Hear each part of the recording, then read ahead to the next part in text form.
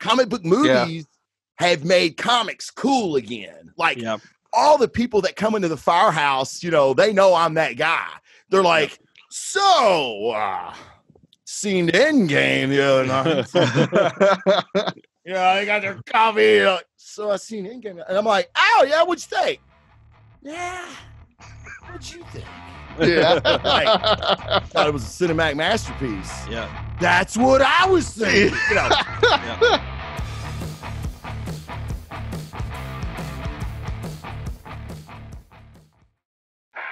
Welcome to the Dastardly Dingoes podcast, a show that celebrates all things nerdy. You'll get an insider's look into the world of comic books, graphic novels, TV and film, gaming and pop culture, as well as the technologies that drive all of it. Now, are you ready to get nerdy? Welcome to the Dastardly Dingoes podcast, the show about all things nerdy. We discuss nerd news, movies, TV shows, games, comics, and interview the amazing creators who bring it all to life. I'm Brian. I'm Jeremy. And brace yourselves, because we're about to get nerdy. All right, folks. This week's guest is a man of many talents. I had the pleasure of getting to know this fine gentleman through his podcast, the Blazing Defender Report. I've been wanting to do that all my life. And the Blazing Defender Report, if you did not hear me correctly the first time, where he reviews movies, comics, and pop culture. He has been a bodybuilder, a firefighter for over 20 years, a fitness coach, a podcaster, and now an honorary dingo. Ladies and gentlemen, Blazing Defenders of all ages, we give you the fantastic, the amazing Travis Jones. What's up, everybody? And thank you for that intro. That was amazing. That was awesome. Hey, man. I'm so happy to be a dingo. Here. You should be, because it's awesome. Yeah, it is. Yeah, and now you are knighted, so everyone has to call you Sir Dingo Travis Jones. I love Sir Dingo. Get that tattooed somewhere. On your face. Like, right here. Just like in a teardrop. Yeah, apparently, Ooh, on the face neck. tattoos are awesome. Oh, man. So, Travis, it's good to have you on the show, man. How you been? How's this year treating you? Oh, man. Been a wild year, right? If anybody goes, oh, man, it's a great year, you just want to just come through. Drop kick them in the teeth. Yeah, kick them right in the mouth. It's of course had its ups and downs. We've been fortunate. I actually retired from the fire service. Congratulations.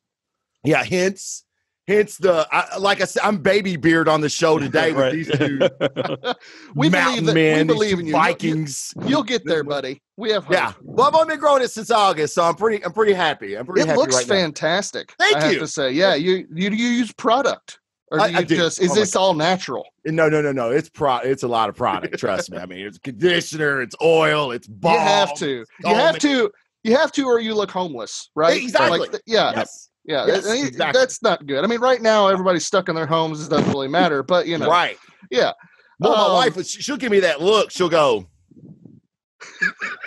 Does she not like the beard? It's a funny story. She used to not mind the beard. And then, because I've not been able to have one because we have grooming standards, because I wore a face piece, so I couldn't have one. Yep. And then I tore my bicep. I was off injured. I let it grow. She liked it. Now she's kind of like, I don't know if I like the beard. I'm like, what? What do you mean? She goes, I said, I've had a beard before. You loved it. She goes, I know. I like the way it looks. I just don't like the way it feels. And I always knew you were going to end up shaving it. She goes, and now I know you're never going to shave again.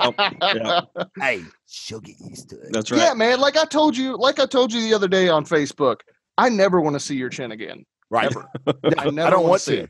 Yeah. I don't want to. You've seen it plenty of times. It's a manly chin. It's of course. But it just looks much better. Like you guys right here are my benchmark. That's where I want to get to. Well, just call us the Soggy Bottom Boys. We're ready to go. Yeah, I actually remember my dad. He retired from the fire department too. Okay. And I remember him going through the same thing. Like he retired in '94. Okay. And then he started growing his beard, and I had never seen him with a beard before because he had to, had to keep it shaved. And it was like a completely different person. Like it was it weirded me out. My mom said it weirded her out as well. So, yeah.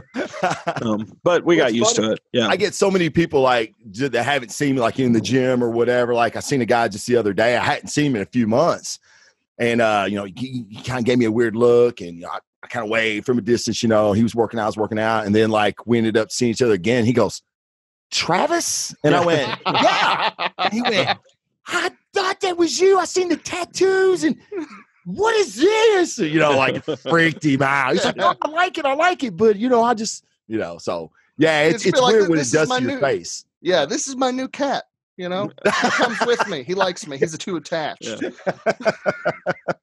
Oh man. Well, hey, dude, it is great to have you on the show. And before we get going into our first segment called "Get to Know Your Dingoes," because like we've said, you are now an honorary dingo. I want everyone who watches this show who doesn't yet have who hasn't had the opportunity to watch the Blazing Defender Report. I want you to give them the experience of the opening. Like I just did terribly in the intro. I want you to do the real thing real quick, if you don't mind. Don't mind at all. And all right. And as you know, Jeremy may not know, but I recently had to take a hiatus from podcasting because I had some throat issues that I had to have surgically repaired. So it's better now than it's ever been, ladies and gentlemen. Oh, yes. Talking about that on the it was like the Defender Assemble podcast. I feel like I was listening to some episodes. Okay. And I was trying to remember like when you talked about that and having that surgery. Yeah. Yeah. It was like 4 months ago, and where I did my last one. And what would happen is it would get real uncomfortable for me, especially excessive talking. Yeah. Be real uncomfortable for me. And, I actually, the last few shows, I didn't do the opening like I normally do. I cut it real short because it hurt. Yeah. But no, I'll give you a good one. All right, here we go. All right. Welcome, everybody, to another episode of the Blazing Defender Report. I love it. It's great. It's so awesome. I love it. Oh, it's so cool. Everybody, if you have not yet had the amazing opportunity to watch this man's show, The Blazing Defender Report, do yourself a favor. And really quick, Travis, we'll do it at the end as well. Tell everybody where they can find you. Yeah, Blazing Defender Report, Instagram, Facebook, YouTube, Anchor, just about iTunes, anywhere you can, find a podcast, Stitcher. I'm on all of them, and it's the Blazing Defender Report. You actually Google it, and I'm like the third thing down. It's like some weird stuff that pops up first. I would not recommend that on a computer without a good antivirus. and then Blazing Defender Report. You're hanging with a shady crowd, sir. What's that? I said you're hanging with a shady crowd. Yeah. Oh, trust me. Yeah. You should see. So it's a live show, which is a lot of fun. And, there is an audio version too, but I really like people to come to the live show. There's one tomorrow at 7 p.m. I'll be talking about comics, TV, and movies as I normally do. And the chat, I always say the chat is my other co-host, because those guys come in and you want to talk about some shady characters, man. But it's a lot of fun. Brian was at the last show. It was great having Brian chatting us.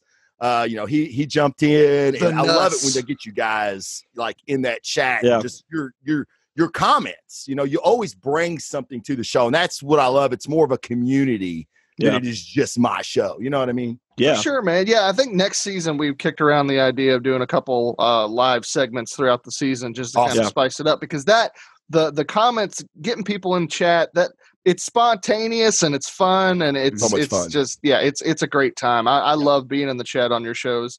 I love being on your show, man.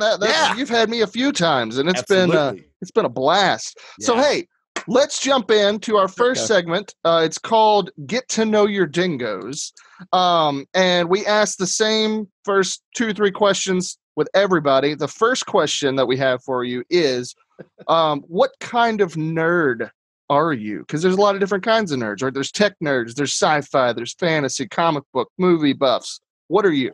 Well, I'm interested to hear this, actually, because looking at you, you don't look like a nerd, right? Right. You look like the guy that probably beat up nerds. You know what I mean? Like he beat them up and took their comics so to read them. I'm just interested to hear, like, it's a dichotomy, right? Right, exactly. And it's funny because there was an episode, I'm really gonna show my age here, of 21 Jump Street. Yes. Johnny Depp's 21 Jump Street. You guys remember? Oh, you're like, what are you, like 75? I know, goodness. Right? I remember back in my day when 21 Jump Street was on the television. Yeah, Johnny Depp was like 7. Yeah.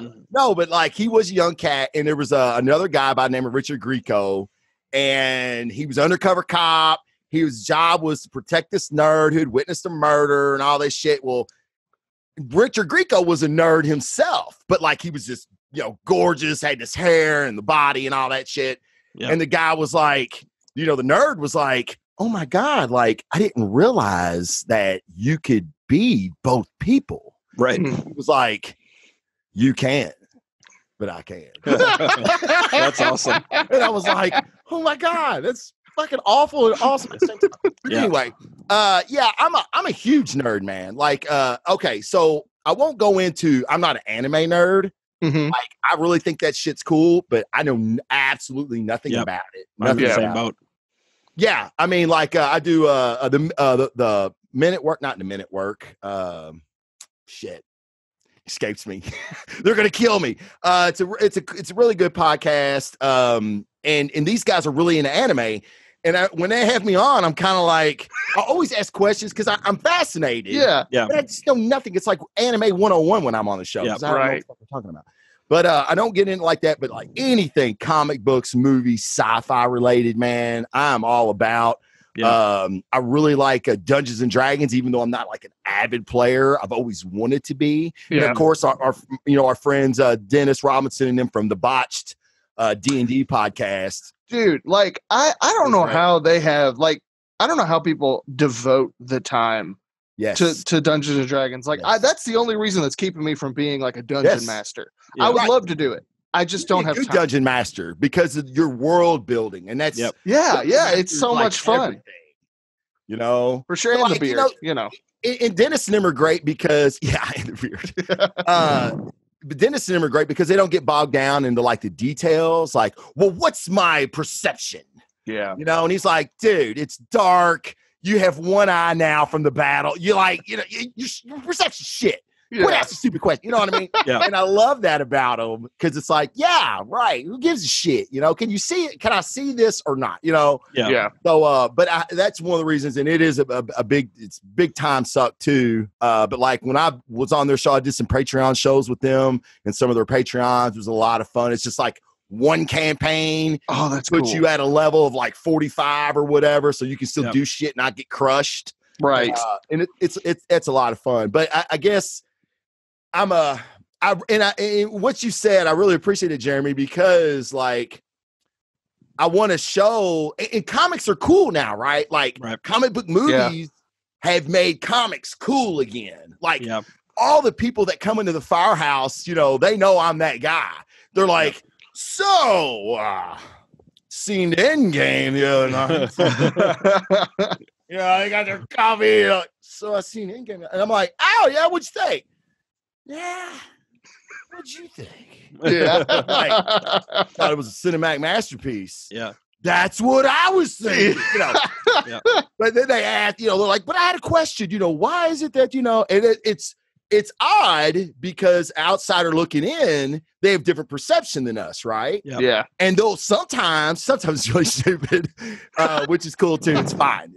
No stupid questions. It's like a baby. You're like, oh, you're cute. You don't know anything. Yeah. Oh, you don't know why nobody else can lift Thor's hammer. Oh, isn't it sweet and precious? But then they'll come up with a good, like something really cool that I hadn't thought of before because of that perspective. And I'm like, hey, that's interesting. I don't know. You know what I mean? So I don't know. But yeah, I really enjoy being that guy because it does kind of change the stereotype, right? Yeah. Yeah. That, hey, just because, I lift weights, shoot guns, fight fires, I can like I love the escape, man. I always have. I remember my dad, before I could read, sitting me on his lap, and he would read classic X-Men to me. Chris Claremont, cool. John Byrne, Wolverine was like, which I'm 6 or 4, and I want to smoke cigars, drink beer, and stab people with knives through my head. Hey, you've arrived. What 6-year-old doesn't? Right, exactly. So maybe not the best role model, Dad, but okay. Yeah, so I guess that's what kind of nerd I am, I guess. All right, cool. All right. So what would you write? You just comics and movies. Comics and movies are pretty much my jam. Yeah, man. I dig it. All right. That's where I land as well, for the most part. Yeah, I'm definitely a movie guy. And so like this next question that we have for you, it's like a litmus test, Oh no. Like how you answer this will, determine the rest of your life. So what are your top 5 movies? Okay. I have a question about that. When I seen that question, I was like, oh my God. Yeah. How are you going to pick just 5? What'd you say, Jerry? How are you going to pick just 5? Yeah, how am I picking? Yeah. So non-comic related? Yeah, across any genre, across anything. Your top 5 of all time. So, for the sake of time, I have a list of non-comic book related, and comic book related. Because for me, it would take me 3 hours to decide. That's fair. Okay? Yeah. So, in my top 5 non-comic related, are I'll start with a very obscure one first. All right. Hard Boiled by John Woo. Familiar? Yes, I've only seen clips though. I've not seen the whole thing from beginning to end. Yeah. Okay. Hard Boiled. It's a Japanese film by John Woo, who basically created the 2-gun toting. Yep. Doves flying. And doves everywhere. Behind you know what I mean? Slow motion action scenes. It was so revolutionary. Hard Boiled, and the killer. A lot of John Woo's early stuff was just fantastic. That American cinema bit on hard. We're stealing that shit right there. Yeah. He directed Face Off, didn't he? He directed Face Off. Yeah. Yes. Yeah. He's just this fantastic action director. But I really, really, really like his early stuff. So another one is a favorite of mine, and a lot of these are recent. I will say some of these are recent, but I'm a big Zack Snyder fan, which me and Brian have expressed our Zack Snyder love many. We're getting into that a little bit later on. I can't wait. Yes. I'm digging that. But 300, I love 300. I thought that it's right up my alley. I was familiar with the Battle of Thermopylae anyway, and then they did a movie about it by Frank Miller, which did the graphic novel, who I'm a big fan of, and just the way it was captured and shot and everything was so beautifully amazing. I love the dialogue. I mean, I still get pumped up when I see like gifts of Leonidas, like that's a Sparta, Yeah, for sure, man. Now, the thing I love most about that movie, that's a great choice, and which I love about Snyder to begin with, is his movies, all his comic book adaptations, you can take a panel from the comic and see it in the movie.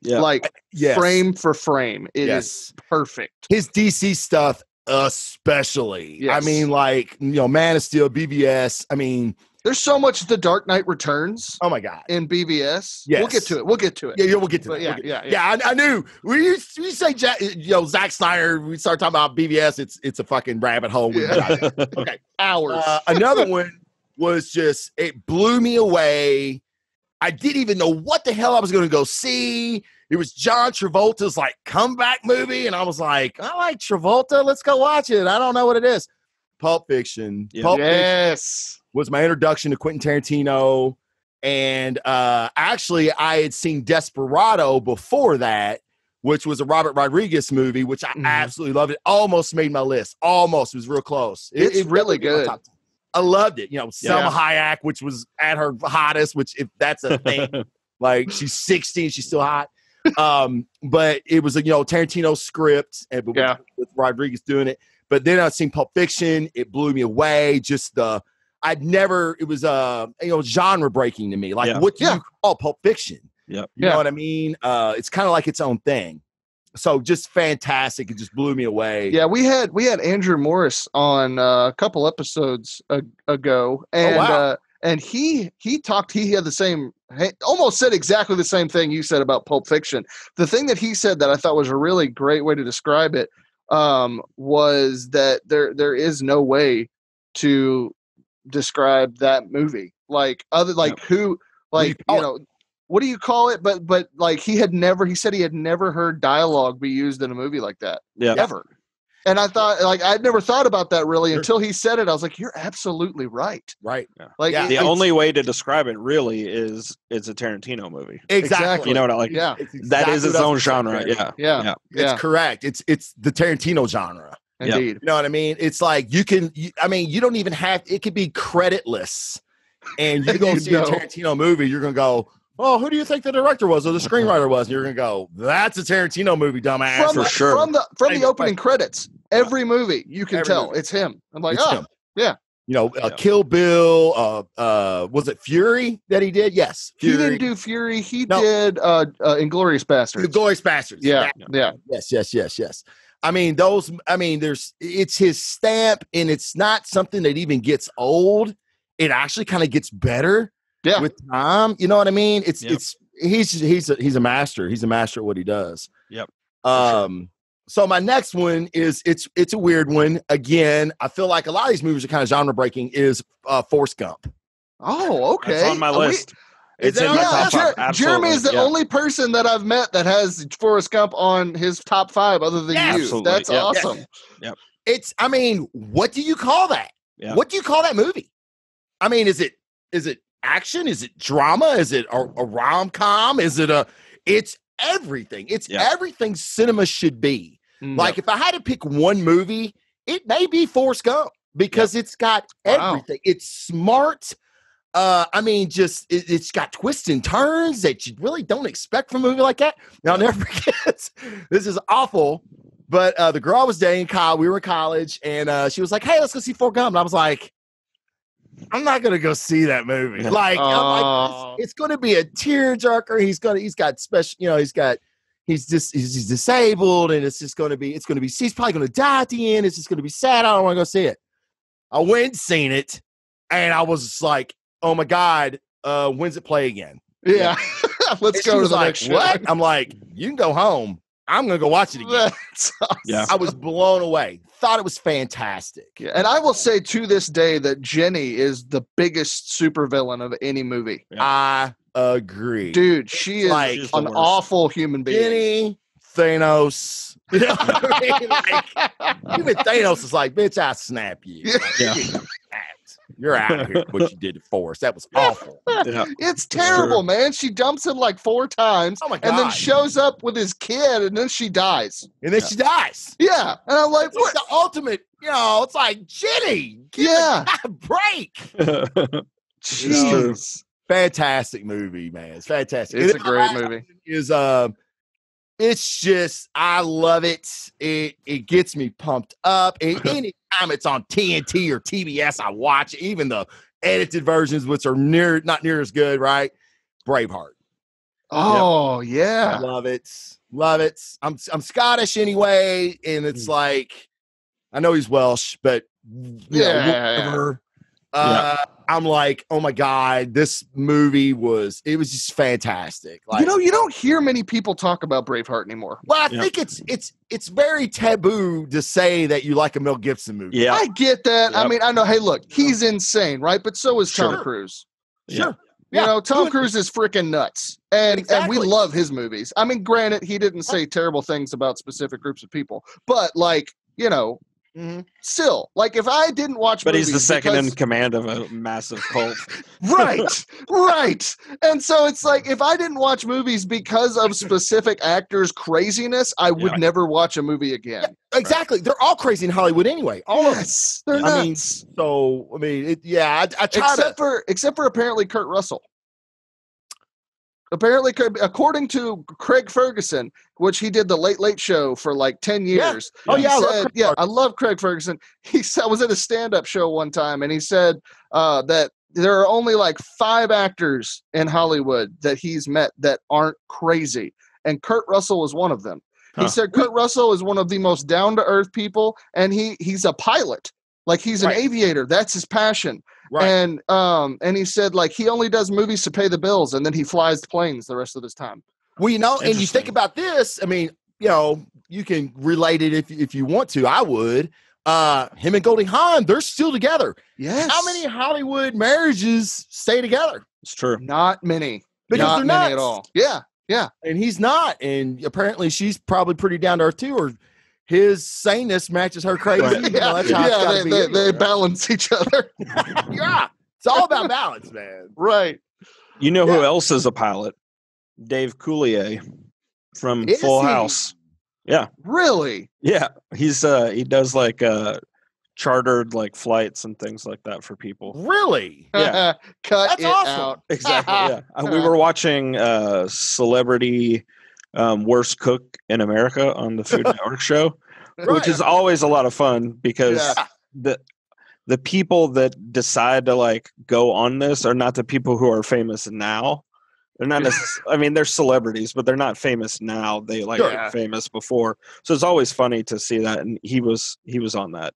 Man, I've heard so many people like the same guy. that show, and you're probably like the 10th person in a month that has talked about that show. And I'm like, really? That sounds so interesting. Like, it sounds like something I would like. I've never heard of that show. What is it? Yeah, it's on the Food Network, and they have two different versions.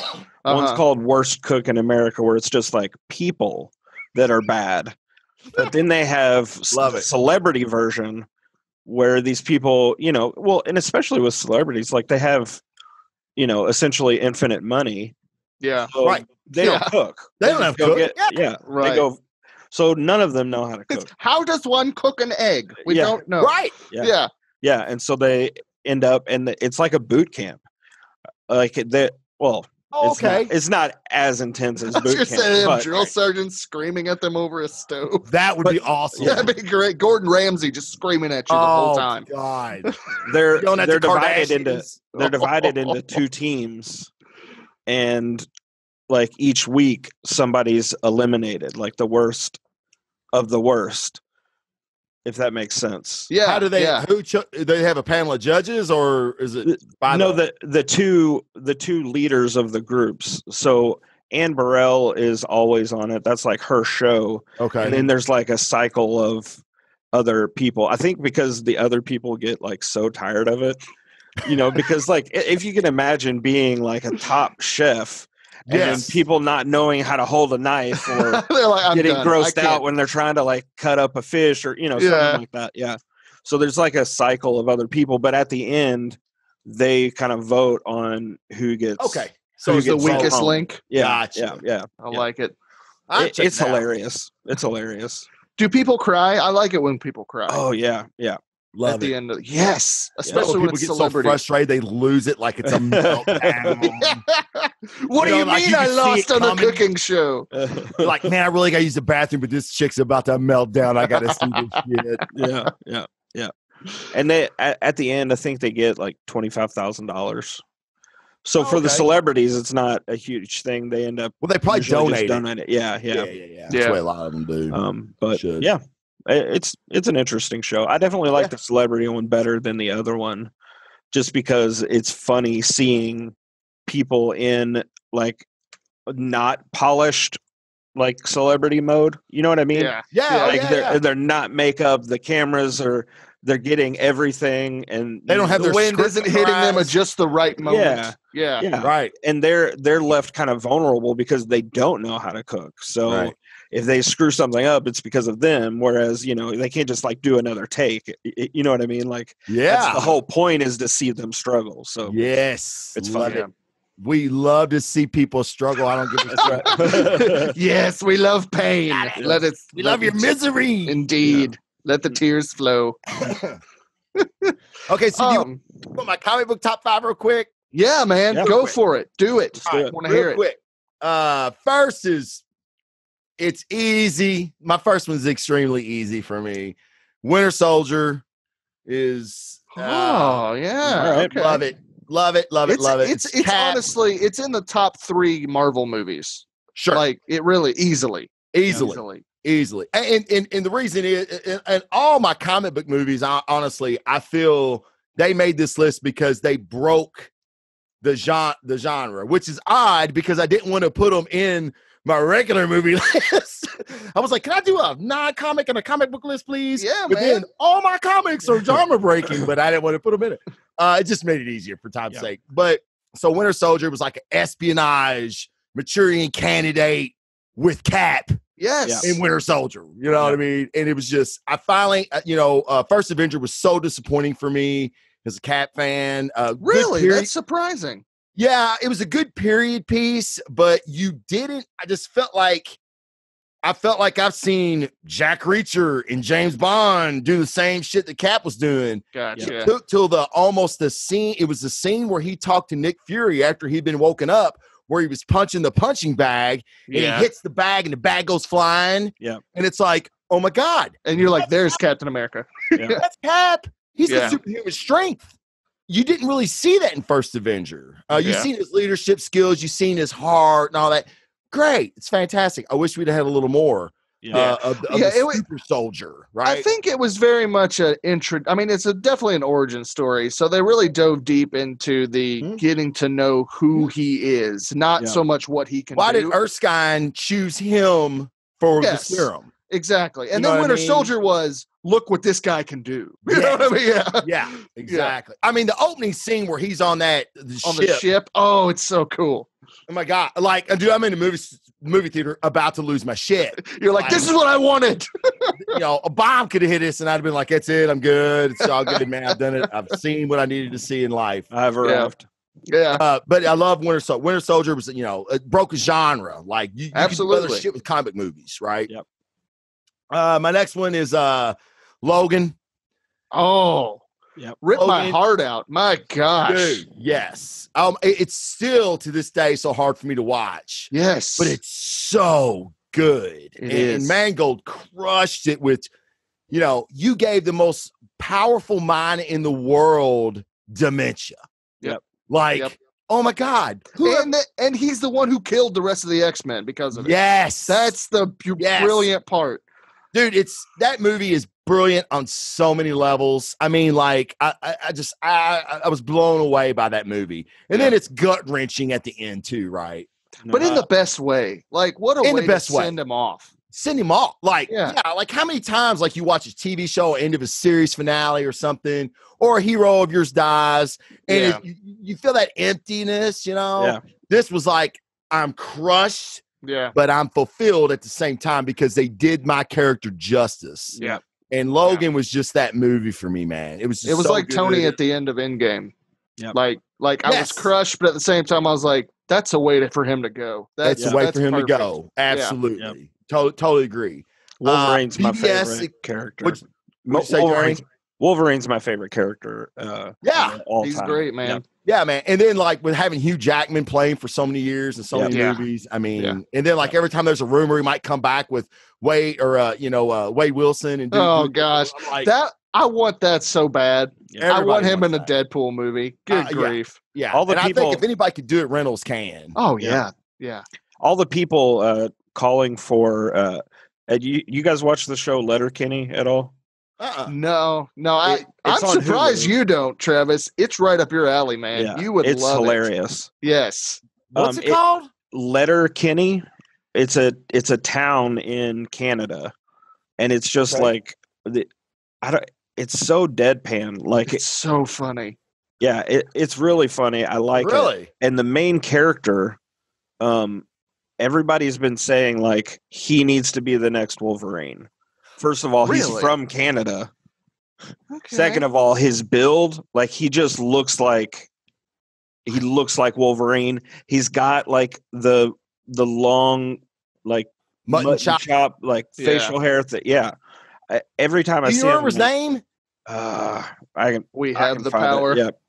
Because someone posted in one of the groups I'm in, one of the many groups I'm in, someone posted a picture of a cat. And I was like, I didn't know who he was. It might be him. I like Scott Eastwood personally. Yeah. But I can see that. when I seen this guy, I was like, but I wouldn't be. That's him. Yeah, that's the guy. Yep, that's Wolverine. That wouldn't be bad. Yeah, that wouldn't be bad. I mean, if he can look, So to full transparency here on the Dingoes, because I'm an honorary dingo. You are. I do not want to come on the show and lie about anything. So I will not. I am the worst person when it comes to casting. Like, Hugh Jackman? Are you fucking kidding me? You were like that with Robert Pattinson too. Yeah. Oh yeah. Yeah. Oh, you were salty when they first. Oh my God. There's been several. Oh my God. There's been so many. Yeah. Were you like that with Heath Ledger?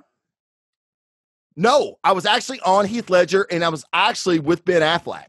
Oh, I was with Ben Affleck, but I was so mad about Heath Ledger. And then that first trailer came out, I shut up. No, I was with Heath. I don't know why. I think I'd seen a lot of his stuff first night and all that. Yeah. And I was like, man, the kid's good. Joker's weird. Like, okay, Joaquin Phoenix. Yeah. There you go. I said, what? Yeah, he's crazy in real life, but that don't mean it's going to transfer over. Mm-hmm. Yeah. Fantastic. You know what I mean? I got no complaint at all. I've just been really, really bad with casting. And if I say, like, Pattinson, that first trailer of the Batman, I was like, when he just pounds on that guy. I was in Florida, and I might have been a tad bit inebriated. And I'm on the beach, and a buddy of mine's like, dude, the Batman trailer dropped. Because it was the DC experience. Yeah, thing, right? yeah.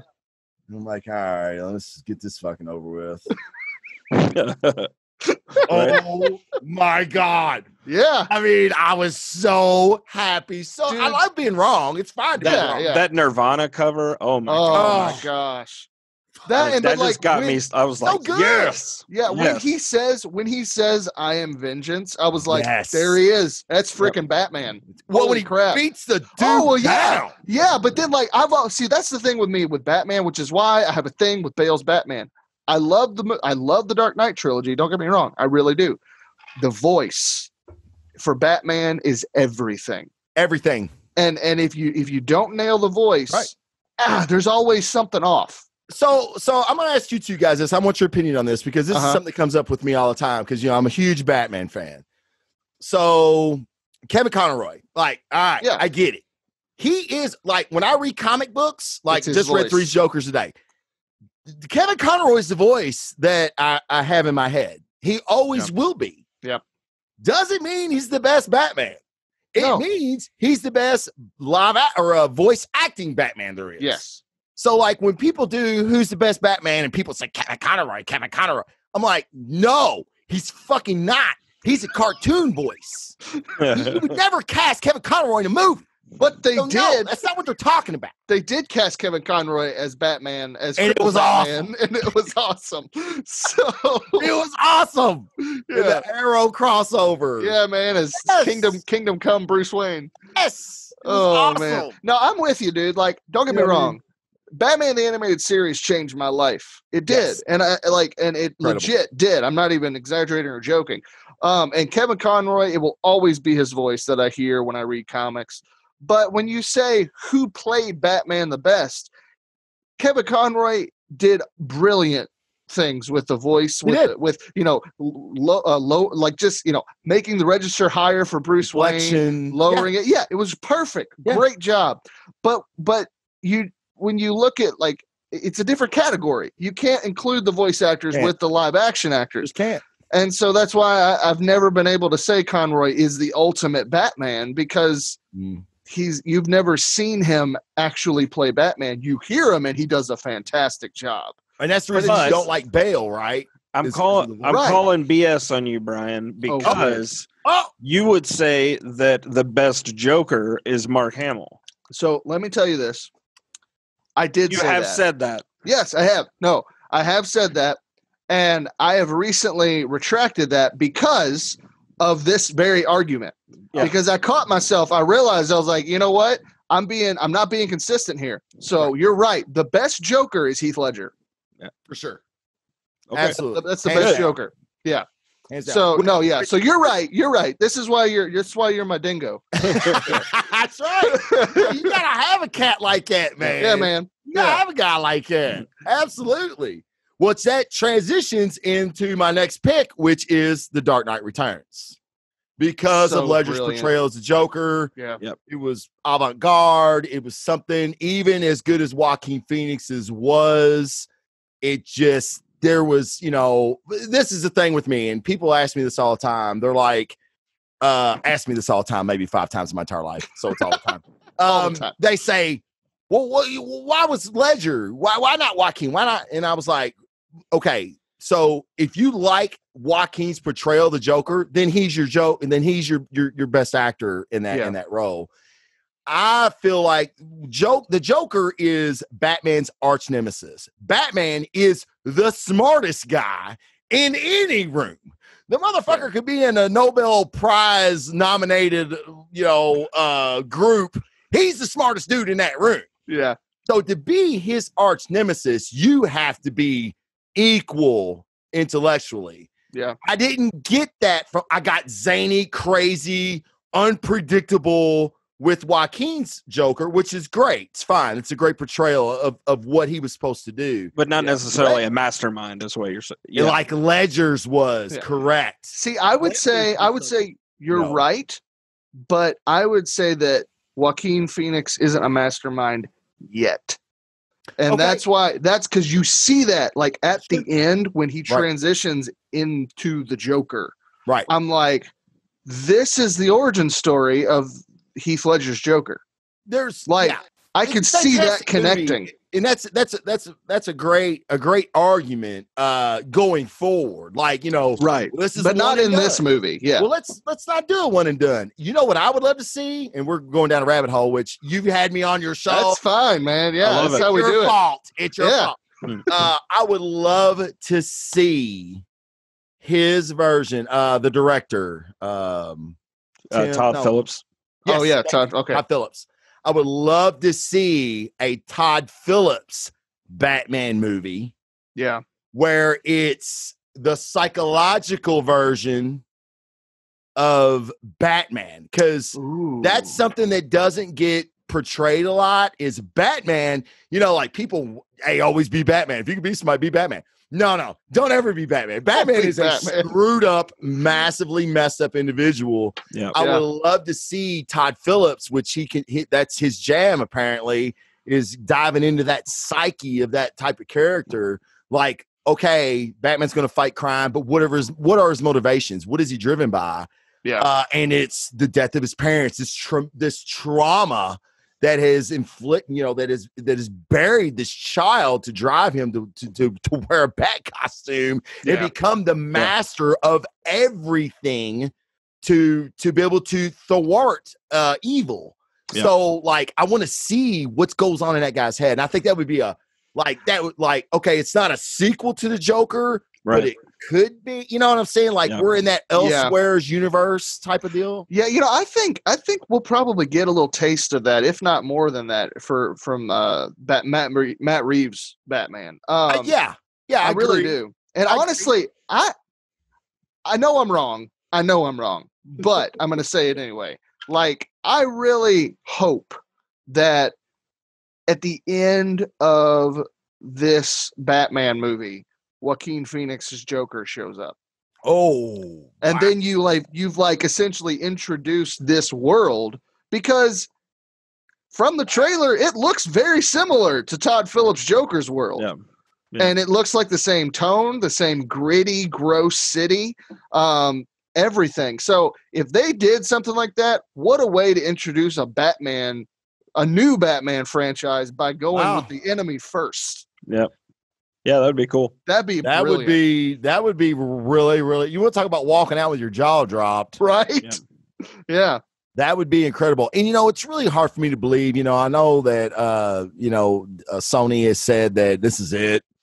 That this is a one and done. There's no plans to go with a sequel or to revisit this universe. Yeah. I mean, why not? It was $1 billion movie.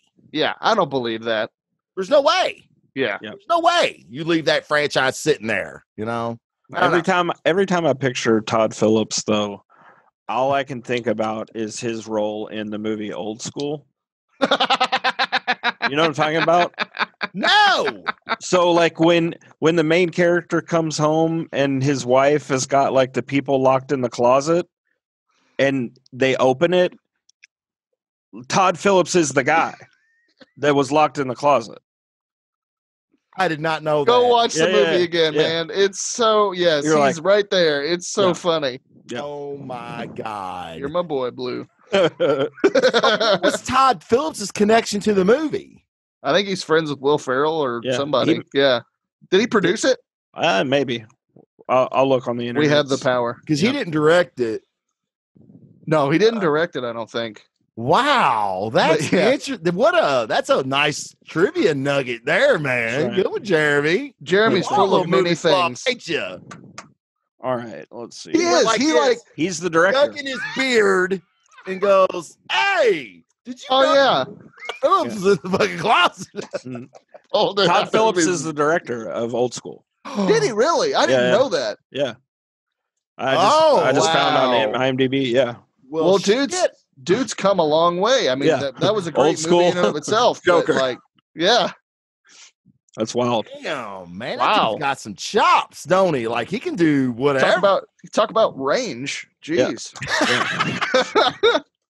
I mean, it's a classic comedy, and he makes a classic, drama. I mean, wow. Get it, Todd Phillips. Dude, that's awesome. All right, man. What's your next comic book movie? Next, I'll give you the next two really, really quick. Because one we're going to discuss a little bit later is it's BVS Extended Cut, another Zack Snyder. To me, it's classic. Indeed. Classic Batman, classic Superman. It's we could go on for days about. We probably will later. the imagery, like we were talking about earlier, the scenes shot for that movie, taken straight out of the Dark Knight Returns comic book. Yep. Even the portrayal of Superman, like that shot in the Day of the Dead, where they're touch. I mean, yeah. I get chills. Like, it's so perfect because that's during the monologue sequence when they're talking about him being a god and all that stuff. So it's just perfect symbolism. It's perfect. And that's what I said. If there was a man in today's age, 2020, flying around saving people, oh my God. Like, the Church of Superman, the Church of Kal-El would be everywhere and everybody'd be going to it. Yeah. So it was a great study about that. For sure. There should be. I mean, dude, I would. Well, that's what I'm saying. The movie was that. Yeah, the movie was a study of what would happen if this actually. What would people do? It was great. Yeah. Well, there's college courses that talk about the dichotomy, like the what was it? Oh my God, a buddy of mine sent it to me. Was it the University of Wisconsin, which surprised me? No, it was Utah. It was in Utah because I'm like, wow, in Utah, like, the home of the Mormons, they're talking about this. But it was a college course about the that they specifically studied that movie and Man of Steel, and about like if Christ rose today, how society would react. And I was like, dude, can I take that shit online? Yeah, I finally get an A, man. I finally get an A in something. Right, yeah. Or at least enjoy doing the homework, right? Yeah, Travis would write his dissertation on that. Yes. Right. Yeah. I write a thesis. I only need one class. Gotta write a thesis on that. But yeah, so BBS and Infinity War. Oh, yeah. Infinity War is brilliant movie. Absolutely one. People say, if you were on a desert island and you could have one movie, what would it be? First movie that pops in my head is Infinity War. Wow. Opening scene. If you gave me 20,000 movies of Thor and Rocket and Groot just going around the fucking universe, getting into adventures, I would watch every movie. Yeah. Like that, I loved Cap, Black Order, Thanos. I mean, it was peanut butter and jelly. It was chocolate. It was bourbon. It was cigars. It was everything that I love in one movie. It's like my guilty pleasure. I know a lot of people liked Infinity War. I don't know if you liked it as much as I did.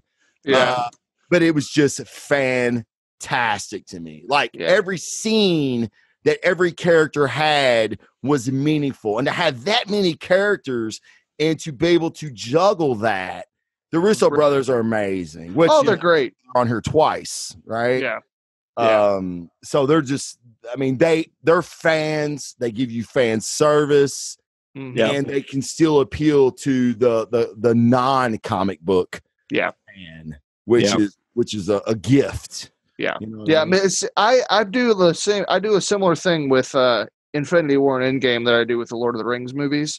Okay. I can't really pick one or the other one. I have to just put them together because they're one continuous story. They are. And it's hard for me to do that. Like with Lord of the Rings, which Lord of the Rings movie is your favorite? I can't pick because like it's all the same story in one chunk. So I have a similar feeling about that.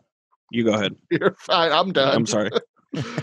Picking very excited. Picking Infinity War is like picking the first Lord of the Rings movie. To me, like Gandalf's dead. Yeah. You know what I mean? Like, yeah. It's such a down note, like how it ends. You're like, sure. You know, it's just Sam and Frodo like floating off. Like, what's gonna happen? Yeah. Right. But at the same time with Infinity War, I totally understand where you're coming from because like you had the thing I was most impressed with, which you touched on, was how many characters are in Infinity War versus Endgame. Crazy. Because Endgame, they don't come in until the end. Right. Most of them are all dead. And so in Infinity War, you have screen time for everybody. Single Marvel hero that has been on a movie so far. Right. Yep. And they do it brilliantly. It's like nobody. It's brilliant. Yeah, nobody gets, shorthanded and it's great. And it's like everybody gets their scene, even like, you know, when Cap shows up and, he catches Proxima's, spear. Yeah. And, he's got the beard and he just fucking looks badass. And then, you get with Wanda and Vision and they had this fight with Proxima and Corvus. Yeah. It's like, oh my God, like this is awesome. And now, we're going to go to the Neverlear and we're going to get a new fucking hammer and Rocket's going to take Thor. And then you get this Peter Quill Thor thing, which, oh my God. I can't wait for that to continue. Oh my God. If it's not as Guardians of the Galaxy, I don't know. I'm going to lose my mind. I can just picture like just like the traditional Guardians of the Galaxy font that they've had, and then like the rough red marker. Yeah. That Guardians out to the side. That would be great. I mean, Pratt and Helmsworth. I mean, just oh my God, dude, they're amazing together. That chemistry was fantastic. Him and Rocket were great the death of Black Widow. What'd you say? I'm sorry. I just said him and Thor and Rocket's chemistry was great too. He's just Andy Dwyer. That's the thing. Like that's what I love so much about it. It's just it's Andy Dwyer in a spaceship. That's all. Yeah, exactly. Yeah. I mean, it's just I don't know. There was so much good in that movie, and then you gave me a character, a villain, no less, that nobody knew shit about, and I was so worried about this movie. I was like, man. People aren't going to get down with Thanos. They don't know who the fuck he is. Marvel doesn't do villains very well. No, they don't. Knocked it out of the park. Thanos is one of my favorite movie villains of all time because of Infinity War. I mean, like, he was relatable, and there's still a great argument that Thanos wasn't wrong. I mean... Life is what screws everything up. You know what I mean? Joe Rogan's got a great bit about aliens coming to Earth for the first time. And they fly through Wyoming. Oh, man, look at this. Oh, this is gorgeous. They fly through Montana. Oh, man, look at this. It's gorgeous, blah, blah, blah. Go over Hawaii. Oh, my God, look at these colors. It's so beautiful. Then you fly over L.A., and you're like, what the fuck is Well, first of all, they wouldn't be able to see anything in the city because of the smog. Oh, my God. If we're eradicating shit, that LA's got to go. Yeah. Like, this place is gorgeous. We got to get rid of that shit. So, I think Thanos was kind of right still. But he had a reason. He wasn't just this maniacal. And I interviewed Jim Starlin, which was the creator of Thanos at Louisville Con. GalaxyCon, and I kind of told him, not so many words, and his handler, which is a chick that I met at a bar. That's how I got that interview. She was like, wow, you may be the only guy that's ever interviewed him that said you liked, Russo's Thanos over his. And I'm like, oh, I did. Thanos was always one of my favorite villains, but the Russos, they elevated him. Yeah. Starlin's Thanos was a nihilist. He worshipped death. He wanted to kill people. He didn't really have a reason. He did it all for love. He did it for love. He did it to win death's favor. Thanos was doing it to save the galaxy, save the universe. Yeah. And that's it's more relatable. He's like, hey, the strongest wills make the strongest decisions. Yeah. You don't have the will to make the decision I do. I know what's best for you. And I love it. I love the dichotomy. Man, Infinity Wars. Yeah, and jelly, man. I think I really do believe there really hasn't been. Well, I mean, pretty much now, when we've said this before on the show. Every Marvel movie is now an event that rocks pop culture. I mean, but I would say Thanos is probably the one villain in movie history that literally sparked moral debates. Sure. Yeah. About whether or not he was right. And no matter what you think about whether or not he was right, you pretty much have to agree that that's a brilliant character. Yeah.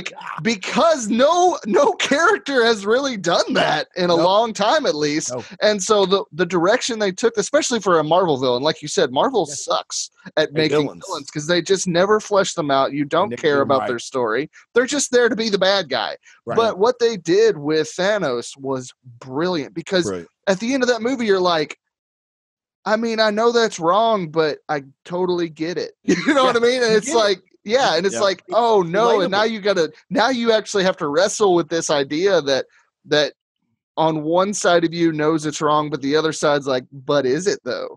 And that's just brilliant. That's brilliant storytelling. Delivery too, especially when he's arguing with Strange. And Strange is like, with genocide, you know what I mean? Yeah. And that's when he says, the toughest decisions come from the toughest wills. He's like, well, I think you'll find our will. And he's with his hand shit. Well, it's a dope scene, but it's like, but you still kind of lost an argument, Strange. It's like, I get it.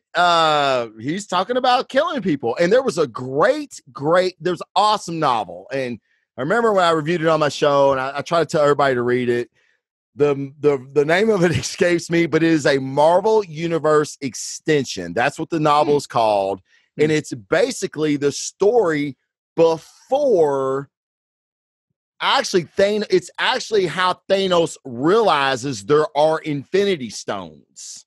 Oh, interesting. Okay. And he ends up encountering a guy that has the Mind Stone, and he actually gets under the Mind Stone control. But it's a fantastic novel. It's one of the guys that wrote the script to Infinity War.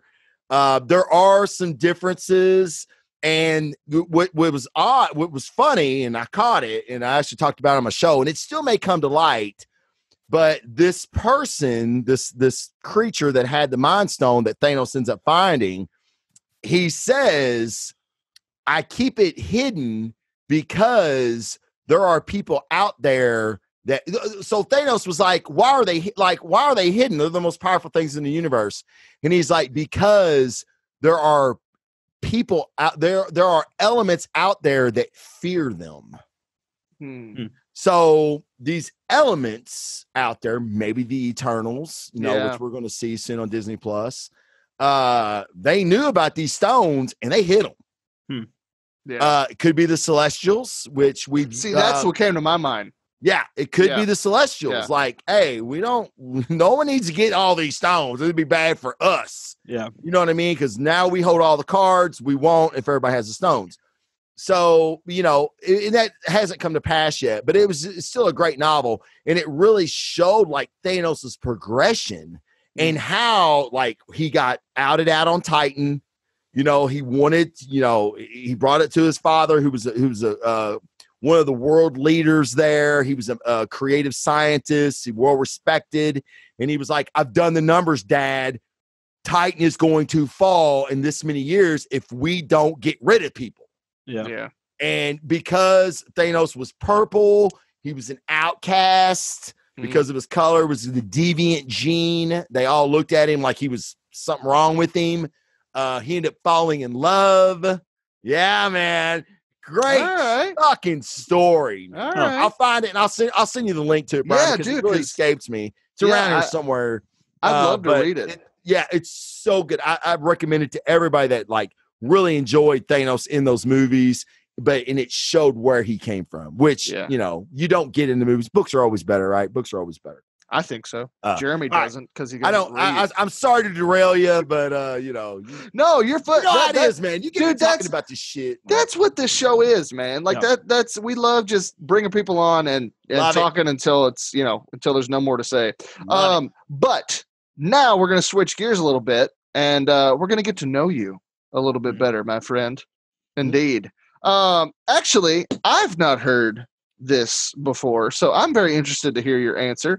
I'd love for you to just tell us your story, like in all the things you've done, because you've done quite a bit, because in your 75 years that you've been on this earth. Been on this ground a long time, boy. So in everything that you've done, what brought you to podcasting? Like, take us back to Tiny Trav, if he ever existed. And in my mind, you came out with like 700 muscles coming out of your arms. But like, take us back. Like, what brought you to doing the Blazing Defender report? Well, I kind of alluded to it earlier, actually. You know, I'd always been a huge fan of the format, the platform. I was a big Rogan fan, you know, just, grabbing a microphone, saying whatever the fuck I wanted to say. There was some networks, which, I think this, Brian, I think we talked about before, some networks that pursued me. And, can you tone it down a little bit? No, I'm not going to tone it down. And, since you've asked me, I'm probably going to turn it up because it's the 3-year-old in me, and I'm sorry. Do what I want. Sorry. Yeah, exactly. Yeah, the 75-year-old in me that I don't give a fuck anymore. So the podcasting platform always was drawn to it. So anyway, I had an injury. I tore my bicep, and being on the fire department, my department doesn't have any light duty, so it was surgically repaired. They put a bolt in it. I was out of commission for 6-7 months. They wouldn't let me go back to work. So in that time, I was like, holy shit. Yeah. I need to find something to do. What do I do? What do I do? What do I do with all this time? So at first, I wanted to start and I still want to do this, a firefighting-centric podcast. Oh, yeah. With a good friend of mine. A guy that I was working down at Engine 6, which is one of the busiest companies in Louisville. I was there 14 years, and he and I we came in drill school together. We're best friends. We're still best friends.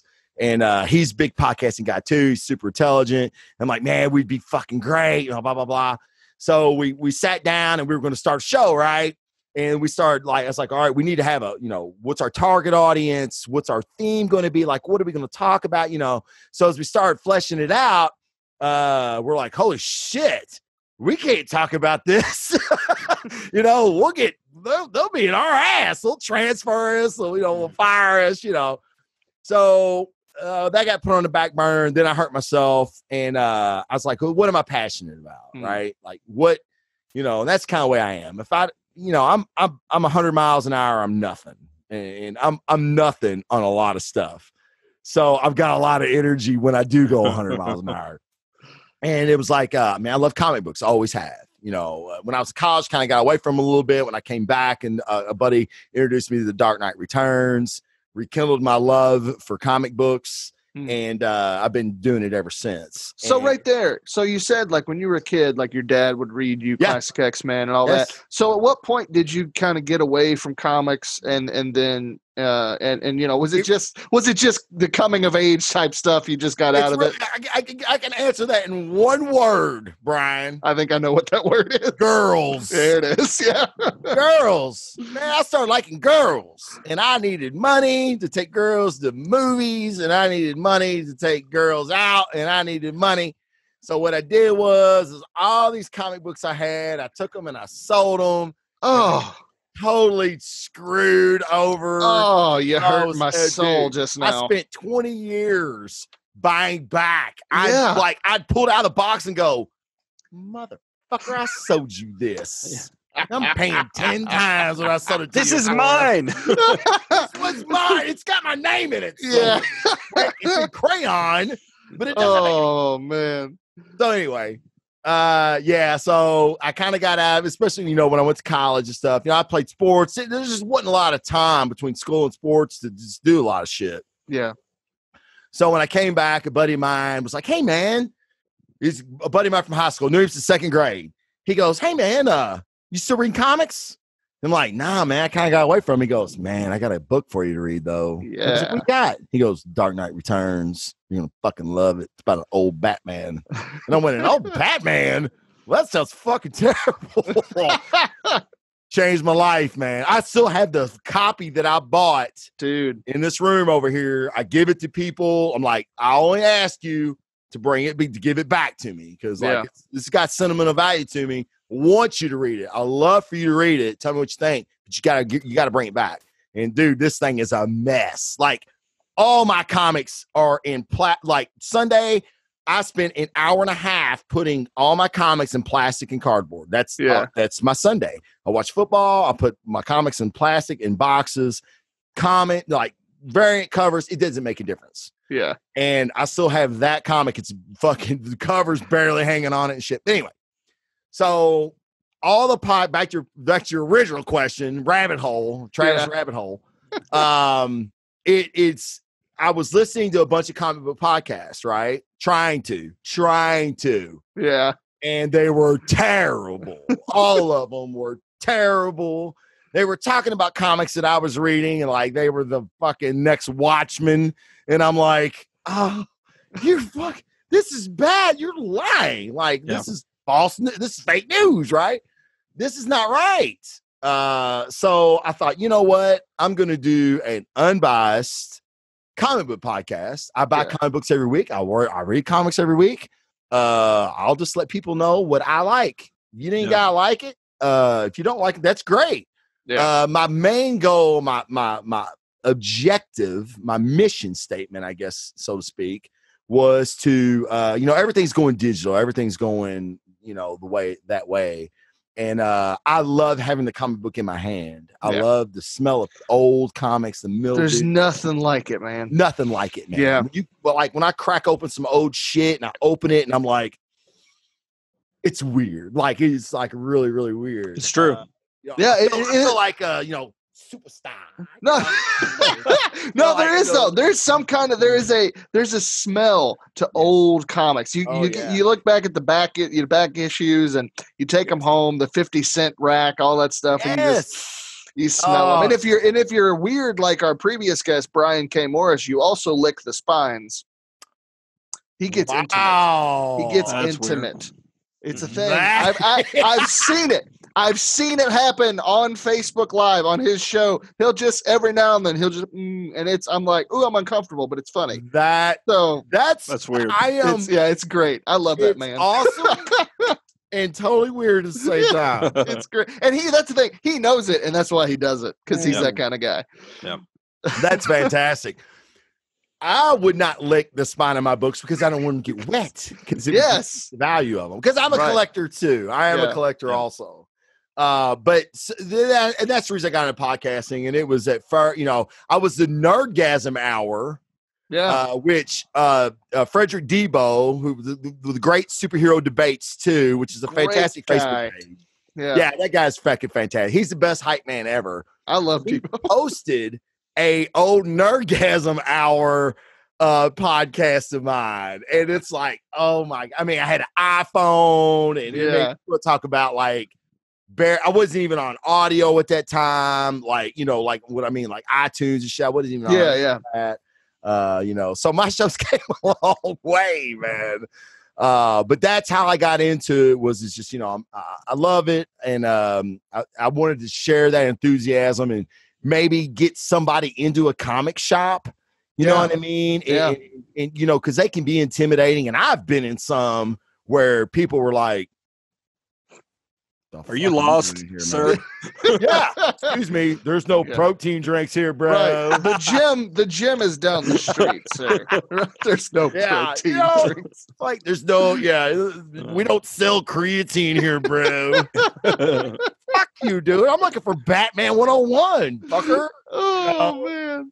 So, you know, so I know how intimidating it can be. And so I just wanted to, you know, like, hey, man, look, hey, man, I want to try comic books for the first time. Well, what do you like? Spider-Man.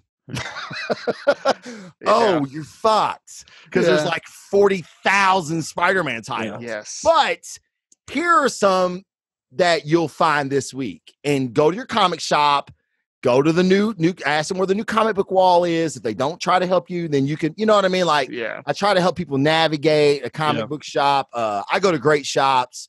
So a lot of the ones in Louisville are great. But I do feel like Louisville is kind of an oddball in that way, because it's very rare across the country.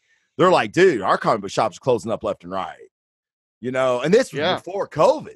Oh yeah. Yeah, so we have 7. Yes, we have 7 stores. Yes, in this city. Yeah. Like even in Indiana, there's quite a few. Yes, it's crazy. It is weird that, you know, up north and even west, a lot of shops are closing down. So, and I don't want to see that, man, because that's a fun part of my childhood. Like when I did something good in school, that's what my dad did to me. He's like, "You want to go to the Great Escape?" Yeah, which is our comic shop in the Highlands, right? Yeah. And I was like, "Oh yeah," you know, and I would get like $10 and buy like 20 comics and just be. Well, back in those days, though, weren't comics just a penny? Back in the 40s, wasn't it? There wasn't any color. No, it was all black and white. Color wasn't introduced yet. Yeah, you're right, man. That's funny. Oh, I stepped in that one. That was That's what I'm here for, buddy. I'm here. I'm here for you. You nailed it. But no, I love the podcast, man, and being out for a while was good for me, actually. And then like before, when I did my show the other night, you know, I called it season 2, episode 1. It's live on Twitch and on Anchor if you want to check it out. Shameless plug. No shame. Yeah, no shame. No shame. No shameless plug. Yeah. I was actually nervous, and then, man, when I hit that live button on the Twitch on Streamlabs, and I went live, and you know, when you guys and I was getting a lot of feedback through the day too from you guys about like, hey man, glad you're back, and then like the next day even. You know, like, hey, man, it's so good to have you back. And I'm like, holy shit. I told my wife, I was like, man, like, yeah, I thought about not doing it again. I really did. I just thought about not doing it again, you know. Not that I was doing anything else because I had shit, you know, not that I'm so busy. But, you know, I was just kind of like, well, you know, it's not a hassle, of course, but like I wasn't keeping up with things. Right. Like I do when I have the show, right? Yeah. So, you know, which was nice. So then when someone does send me like, hey, man, did you see this? I'm like, oh, shit, I didn't see it. It's like it's new again. You know what I mean? Yeah. So it was nice. And that's the reason I said I'd come out with a new format that where like I'm just going to talk about shit when I want to. I'm not going to have a schedule. I'm not going to do things once a week because you expect me to do things once a week. When I have my show's going to be content driven. But when I do have a show, it's going to be good. Because it's going to be shit that people want to hear. And like, again, the chat's always key for me. And it's going to be shit that you want to discuss. Right. You know what I mean? And I feel like you do that every week. Not that it gets watered down, but it could. You know what I'm saying? Yeah. Well, And, especially in time in like 2020 when not a whole lot is actually happening. Like, Right. I mean, you have plenty of comic conversation to talk about right now. Right. But literally, other than that, like, no movies are coming out really. Nothing. Like, we got some here and there on streaming networks. That's it. That's So it. yeah, I get it. But I mean, I would say like I was extremely excited for your show to come back. And I think it's a thing like when you find your tribe, right? Like your community that appreciates what you do and you appreciate what they do. Yes. Like when that's gone for a time and then it comes back, like you just realize what you love and what you miss. You miss. And and so I'm thrilled that you're back. I'm so excited the Blazing Defender Report is back and guys, really, we can't stress enough. Go right after this video is over with. Yep. Go check it out. You're going to love it. And honestly, I'm a huge comic nerd.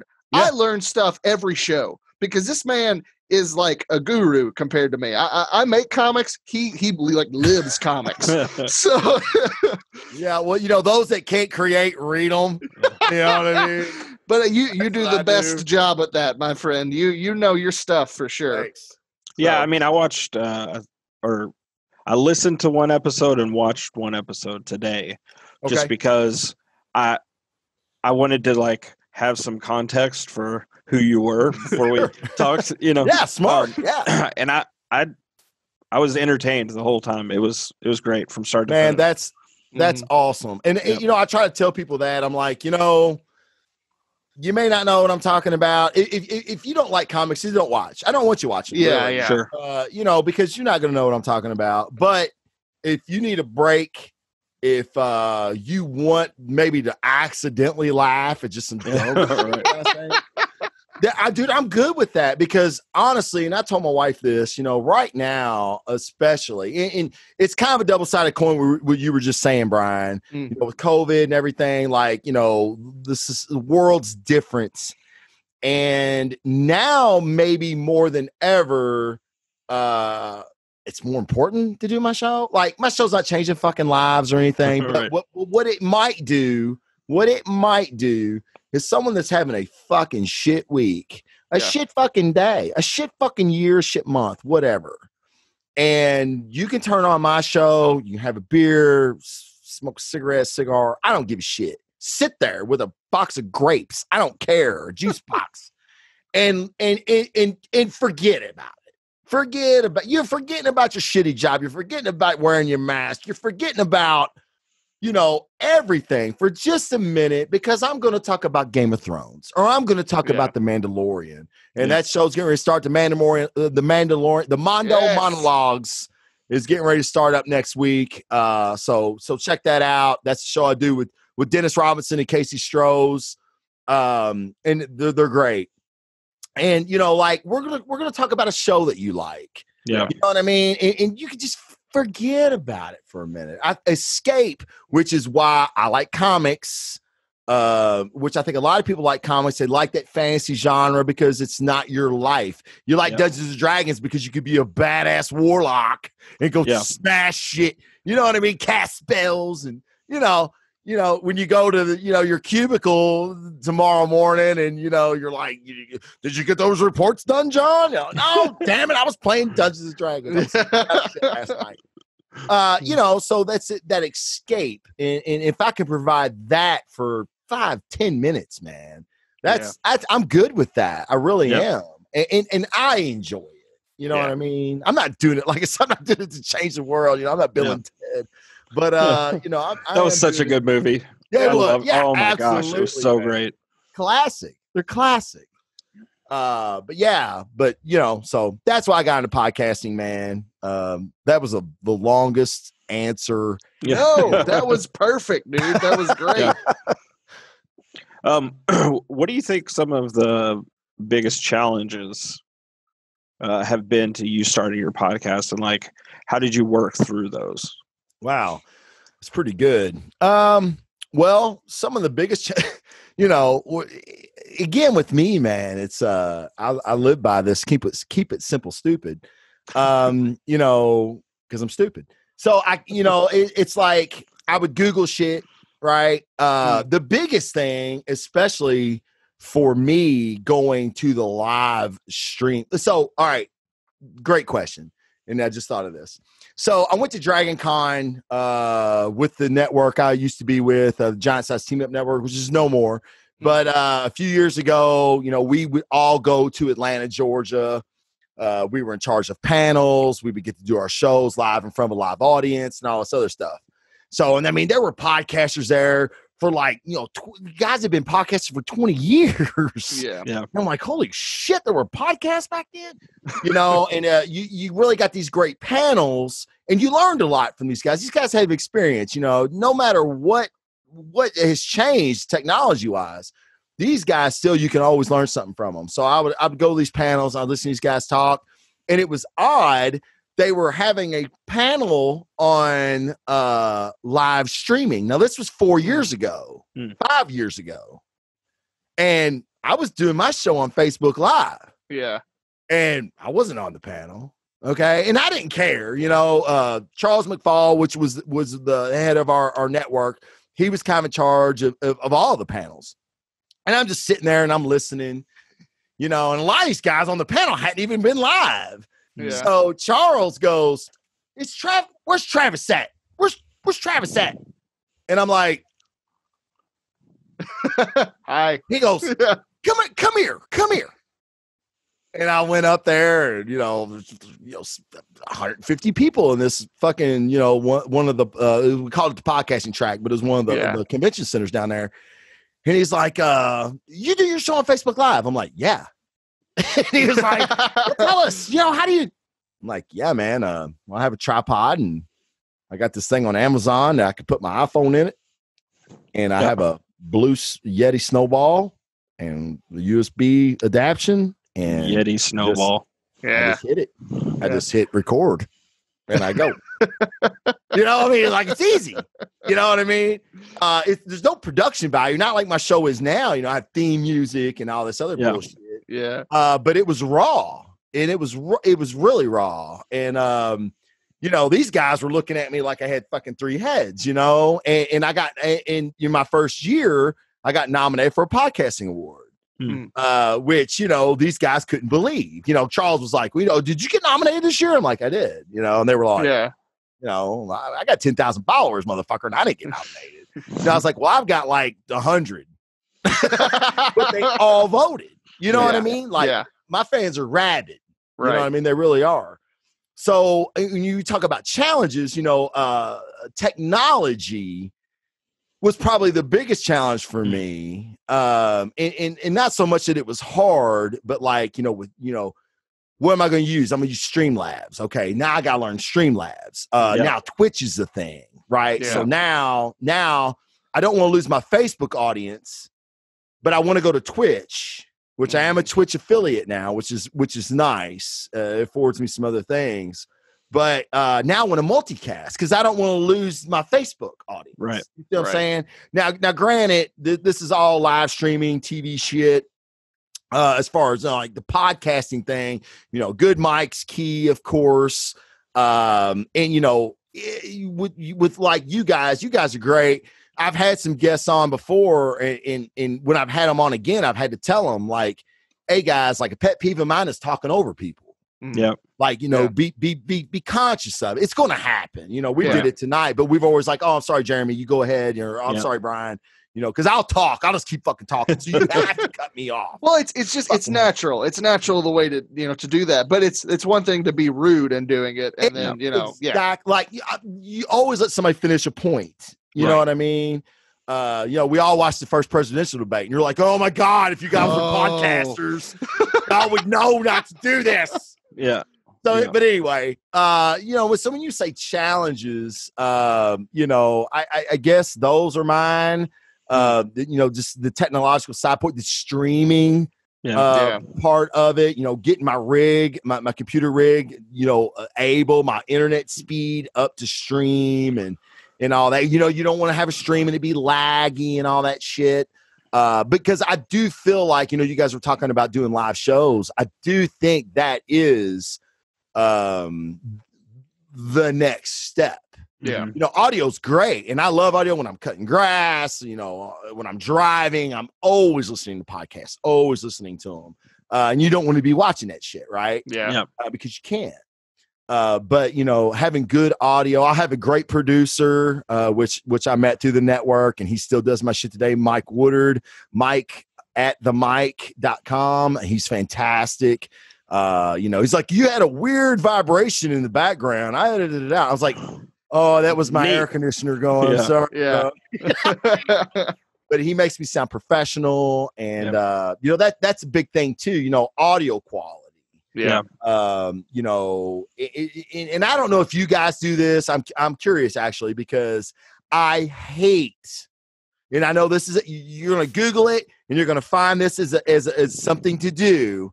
And I'm like, I'll try it. Oh, no, can't do it. You're supposed to go back and listen to your shows. Oh yeah. We do it. We do it every week, Jeremy. Because see, Jeremy, I just show up and talk. Jeremy does literally everything else. He's and like the brains. He's the producer. He's the editor. That's him. Yeah. Well, I mean, that's the Lucius Fox of the exactly. organization. That's been my job for the last 2 to 3 loves years, it. So Yeah. So you do the editing and stuff too, Jeremy? absolutely, yeah. Nice. Yeah, That's yeah, nice, and he's fantastic. And every week now, Jeremy will send the episode that's about to come out the next week. Right. He'll send it, and we'll both watch it just to kind of look through it, you know, see what mistakes may still be there, whatever. Okay. And so far, there haven't been any because he's a magician. But I did spell your name wrong. I didn't want to On throw one you under episode. the bus. That was hilarious. I looked up, and you know, like you would think that it would be like a lot of people misspell my name Brain because those two letters. That's what I was just about to ask. Get tricky, but it wasn't. It's just a straight Y right there, man. Just BRYAN. I was like, that has never been my name. Yeah, I've known him since middle school. Like we've known each other since middle school, and he But but the file name. This is the funniest part. The file name, it said Brian's lower third. It was spelled right. Yeah. But the actual graphic had a Y. So I don't know. went in there and misspelled it. Yeah. And I was like, weird. Bro. But see, that is literally the only thing that he has done incorrectly. Nice. Jeremy is amazing at this show. That's good, man. Yeah. I love it. Shit. Like, and I really don't think Mike edits shit, honestly. Like, because my show is my show. Yeah. And it's like I'm live, and you know, every once in a while, if I do something pre-recorded, I'll be like, "Hey, man, we kind of got off on a tangent here. It really didn't mean shit. Will you get rid of it? You know?" And I'll have the number track for him just to make it easy, so he can just go, "Oh, okay, from 4 minutes to here, you know, we'll cut that out." Yeah. But normally it's like, and again, keep it simple, stupid. Like I need easy, and before I had Mike, I wasn't going to edit anything. Yeah. You know what I mean? And that's great that you do. I'm not saying that. That's way professional. That's great. I know Dennis Robinson from Botch Podcast, you know, he does all the editing for them guys, and they're doing a D&D campaign that is 4 to 5 hours long. Yeah. Gosh. And they're drunk. It's like my worst nightmare. He's constantly hitting the button that gives it the red dot on the graphic line, so he knows where to go back in and edit out. Oh my! Like, gosh. oh, I need to take this out. I need to take this out. I'm like, God, Dennis, man, you need to get a fucking producer, dude. You need an editor, you know. Jeez. But you know, he likes doing it too, I think. So he does. You know, he wants to do that.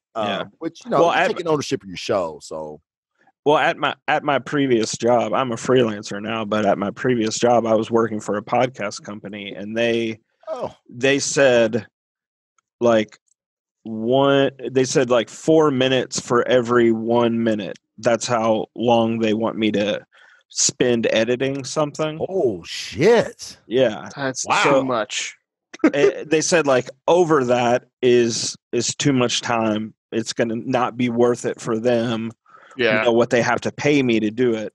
So like something like you're talking 4 to 5 hour campaign, just multiply that by 4. And that's how long I was spending editing things. And so, oh my God, that just right then, that just gave me indigestion. Yeah. I can't handle that. I need a nap. There's some shows that, like you're saying, and I think with like a Joe Rogan sort of thing. Sure. Long format. It's long format. It's good that way. Sure. Taking things out, people are going to feel like they're not getting the whole conversation. Exactly. Yeah. And so some things are good, but right. I didn't have control over what I was going to be editing each day. Right. I just kind of got assigned things, and you're talking about like medical things or and it's just like, oh my God, he would tell me, I don't know what you're talking about. Like, it's just so awful. Yeah, he would tell me stuff, like text me throughout the day and be like, this is what I'm listening to right now. And I'm like, dude, how are you not jumping off of a cliff? So awful. Good grief. I just had to like take breaks and like walk outside. And I'm like, oh. I can't imagine. My brother-in-law, is a he's not a cameraman anymore. I still like when people know him. I'm like, they're like, oh, what's he doing? I'm like, oh, he's a cameraman for ESPN and TV cool. and Churchill That's Downs. cool. And he's not. He's a producer now. So he's not been behind a camera in a long time. But when I first knew him, that's my wife's brother. I've known him for 20 years. He would be at a when University of Louisville hosted the College World Series, he was there for 12 baseball games. Like almost 17 hours worth. He was behind a stand up the entire day. And I'm like, oh my God, Richie, he loves baseball. Yeah. Like I would have rather jumped into, a pit of vipers with covered in, I don't know what vipers eat, like mouse blood, than do that. Yeah. But it paid off for him. And like I said, now he works exclusively for Churchill Downs and TVG, does road to the Kentucky Derby. He does all that. Cool. He does all that video footage. Nice. Cool. Which he's always like, man, we need to get together and do something. I'm like, shut up, Richie. Like, you did my wedding video. I still don't have, motherfucker. So, but that's something that I don't have in me to do. And like you said, with like Rogan's podcast, not that I'm comparing myself to Rogan at all, but my format is a long format. Yeah. And I feel like if I was to cut something out, it may be something that somebody actually wanted to hear. You know what I mean? Like I don't have a lot of dead air. I'm always talking, talking. And if I have a technical problem or something like that, of course I'll go and edit it out later. But it's up there. You know what I mean? Well, you guys will see. You guys are talking about doing live stuff. You'll see.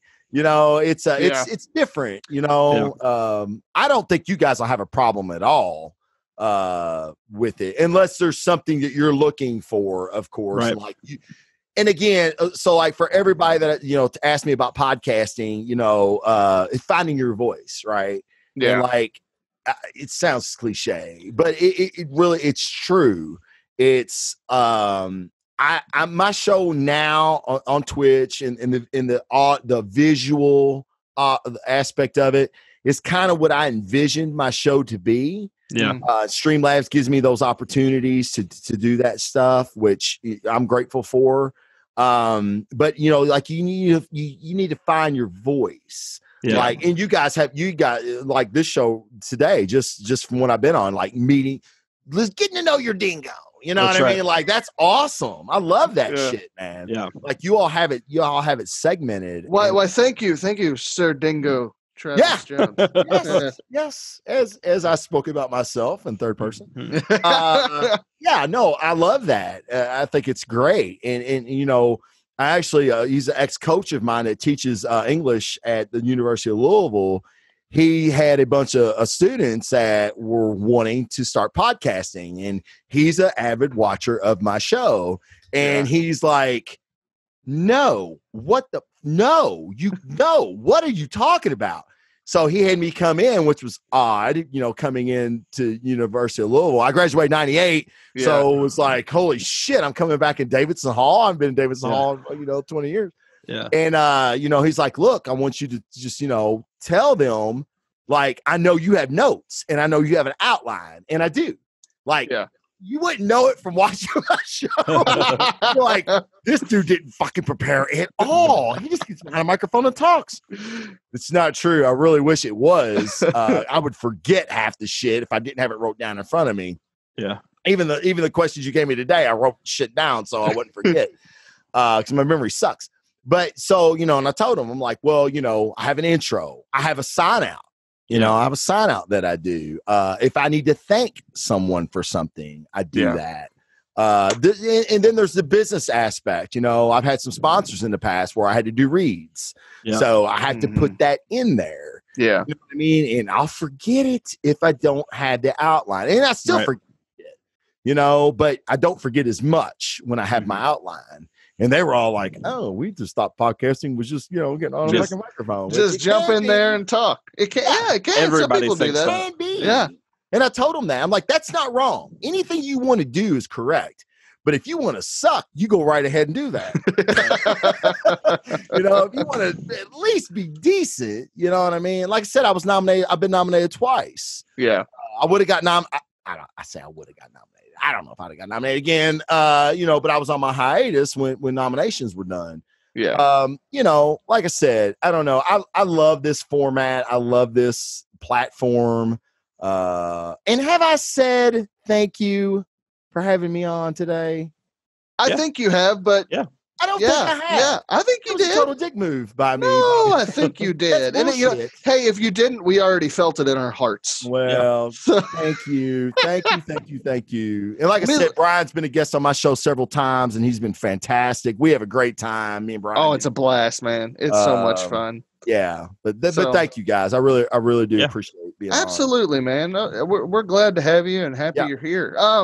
But just to kind of get a couple more questions out there before we start wrapping up. Mm-hmm.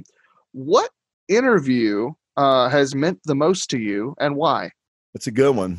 Well, it's easy for me. It's really easy for me. Mm-hmm. Like I said, I've interviewed Peter David. I've interviewed Jim Starlin. I've interviewed Philip Kennedy Johnson. I've interviewed Jason Fabok. Brian Rodman is by far my stop it. My most important interview, my funnest interview. No, really. Oh no, that's great. Brian's fantastic. But besides Brian, I was about to say, if you really landed there, you're gonna have to choose something else because there's no way. Oh, you're so short, brother. There's no way. Man, it's weird. Starlin was great. Peter David was interesting. Yeah. And because I remember you telling me about that one. Yeah, man. That was something else. It ended up being fantastic. Yeah. But it didn't start out that way. Yeah. And I was at the point, I was like, you know what? Fuck it. There's a meme out there that says, fuck, it's got me through some tough things. And I'm like, yep, the Peter David interview. I said, fuck it. And it ended up working out. Now, really quick, for our listeners and viewers who don't know who Peter David is, go ahead and explain that. Yeah. Peter David was the creator. He created Spider-Gwen, which I know a lot of people love. He created the Maestro, which was an alternate future version of the Hulk. He wrote the screenplay for Wrath of Khan, which I actually didn't know that. Yeah. Cool. He's written several screenplays for Star Trek TV shows. Mm-hmm. He's an acclaimed novelist, and kind of an asshole. Like if he's good at anything, he's good at being an asshole. But no, he's really, really like influential writer, and he's got some fantastic stories, man. Really, once you get him going, he's got some fantastic stories, which when we used to have these things called cons, you go and you meet people and talk to people and everything. I see him at IndieCon just a couple years ago, and he remembered me, and we talked for a while. He's a gross, disgusting individual. You really don't even want to get too close to the cat, but he knows his shit. And got this amazingly creative mind. Philip Kennedy Johnson, man, you know what? He may be my favorite. Here's why. So I was a huge fan of this guy. So Philip Kennedy Johnson, if you don't know, he's writing a comic book called The Last God for DC's Black Label. It is amazing. If you're a fantasy person, like when I say fantasy person, I mean Lord of the Rings, D&D, any of that shit. High fantasy has never been done so gorgeously and so well written as The Last God. They've already created a role-playing game out of this.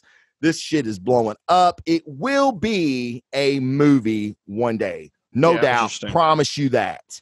Okay? How many issues are they in? There are 9. 9 came out last week. He just had a one-shot come out.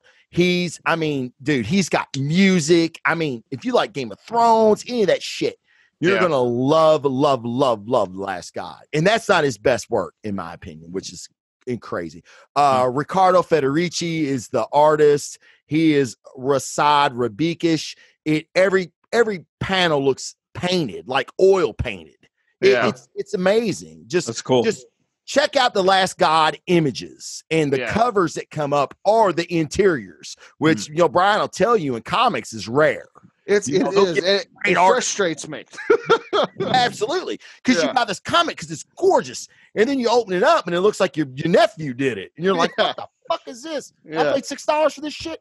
But The Last God, trust me. I mean, everybody I've turned on to that don't even like fantasy loves it. But so he did a book for Boone Studios, which I can't wait till this airs, and Chad knows. He's like, as long as we get some indie comics in this show. He thinks I don't talk about indie comics, which they are my favorite, by the way. It was Warlords of the Appalachia, which Philip is from Kentucky. But he lives in DC now. He's in the Army, plays trumpet for the Army, marching band. They go everywhere. They send him all over the country. It's like kind of a big deal. And he did this comic called Warlords of the Appalachia, and it's set in Kentucky. It's futuristic. It's post-apocalyptic. It's awesome. I loved it. And I reached out to him several times on Twitter. We would kind of talk back and forth. So he did a signing at the Great Escape on Bardstown Road. I'm at the firehouse on Dutchman's in Taylorsville. So I tweet, oh, hey, Philip, when you're done with your signing at the Great Escape, come down to the firehouse at the corner of Taylorsville and Dutchman's Lane, and you can deliver me my autographed copy. That's awesome. Okay? So I ended up falling asleep on the couch like most firemen do at some point of the day, and they come and get me up. They're like, hey, man, somebody's at the door for you. Oh, no. And I'm like, what? Who the fuck? And so I get up, I walk out, and I knew exactly who he was. He's standing in the bay in front of the fire truck, and he's got this comic book in his hand. He goes, you're Travis? I said, I am. He goes, I got your comic. Oh, awesome. That's so awesome. And that's it's signed to the Blazing Defender. That's great. Like, holy shit. So, and getting him on the show, and it was a great conversation. He's super smart, and he's a great guest. I've actually got him to come to Louisville and do some other small signings at comic book shops, and just from like going to the flea markets and stuff. And they watch my show, and they're like, "Hey, you interviewed Philip Kennedy," and I'm like, "Yeah." I was like, "You want to come to the shop and do a signing?" Yeah. And they're like, "Are you serious?" And I'm like, I could put you in contact. I don't know what he charges. I don't know if I don't know. Yeah. He's blowing up. So you need to get him now, And I would just reach out to Philip, and he was like, I'm going to be in Kentucky on these dates. Give him my number, blah, blah, blah. I mean, he's just such a fantastic guy. Yeah. That's cool. So cool, man. So cool. I love when you meet your heroes or people that you look up to, and they actually end up being they end up being really decent human beings. I love that. And I'll tell you something else about Philip, man. Like, even being new in the game, he's not afraid to say shit. Like, we actually end up talking about some artists in the industry that are revered Yeah. And Philip made no bones about like, yeah, this dude wouldn't give me the time of day. Yeah. You know, Yeah. and I'm like, wow, because I've met him at cons and he was dick. You know what I mean? Yeah. And it, like I said, you can catch that interview on iTunes. All those interviews that I've done with those guys. Jim Starlin, the creator of Thanos, he was a great interview as well. Yeah. But you know, Philip was a guy that he and I just kind of hit it off. You know what I mean? Like I don't look at him like I do look at him as a fantastic creator, but I feel like he's a friend. You know what I mean? Yeah. And that's weird. That's a really cool dynamic. Cool. And you wouldn't have had that had it not been for your podcast. And that's such a cool exactly. Yes. I think that's a cool. Yeah, podcasting has dynamic. opened up a lot of avenues that well, you and I, you know what I mean? Yeah. Yeah. I mean, you would have never maybe have met if it hadn't been for the show and you know, meeting Chad and meeting you and you know, it's just it's opened up a world. You know what I mean? And then people, you know, some people are like, "Oh, you do a podcast?" You know what I mean? right. You know, yeah, so, man. Yeah, pretty cool. All right, Travis, if you could interview any creator, who would it be and why? Man, comics, movies, TV, any creator. Man, it's such low hanging fruit. And Brian is laughing right now because he knows. And I really wanted to go another direction. I really, really, really did. But I just like, so I have a list of like, and they're actors though. They're actors that I want to meet. I don't even want to meet them. I want to have beer with them. I want to drink beer with them and just talk, just like us three have talked tonight. Yeah. Just hang out, nerd out, whatever. But a creator. So I'm gonna stick with the question. I'm not gonna pivot on this because that's not what heroes do. We don't pivot. It's gonna be Zach. Yeah. It's gonna be Zach because Zack Snyder. Yeah. Because I feel like he may fit both of those roles. Yeah. He's creator, but he's a fan. And it's all you had to do is watch his movies to know that he's a fan of what he does. Yeah. And that's, you know, I don't want a guy that's, you know, making a movie because he's being paid a lot of money to, and he ends up making a great movie. Not saying he don't. The Russos are fans as well. Not saying they're not. But I feel emotion, and Brian knows this as well. I feel emotionally invested in Zach because I've been in some wars online on my show because some of my listeners are very anti-Snyder, which is odd because they still watch my show because they know how much I love him. Oh, and I've got out. Look, so when you had me back on, I was already ready. I was ready, Brian. You got it. I love this. This is so good. I was ready. That's awesome. I was ready. I was gonna have a wardrobe change. Yeah. No, in all seriousness though, like Snyder, like just watching like his you know, video commentaries that he's done for his own movies and you know his interaction with fans on Vero is so like refreshing. Yes. That he just and I agree with you. Like I feel like he's my friend and he doesn't even know who I am. Like it's like, and it's because like I've rooted, you know, a group of us have rooted for him and have really fought and debated and really wanted to see his vision come to life for Justice League. And it's I mean, I say he's my favorite director because of the sentimental stuff that comes along with all of that. Yeah. Exactly. Like you could say, I could totally agree. Like there are better directors out there. Sure. Absolutely. But Zack Snyder means a lot more to me than they do. Well, so he's a case study. Like, this is the first like crowdsourced movie. You know what I mean? Because people just like, they're like, no, we're not accepting this.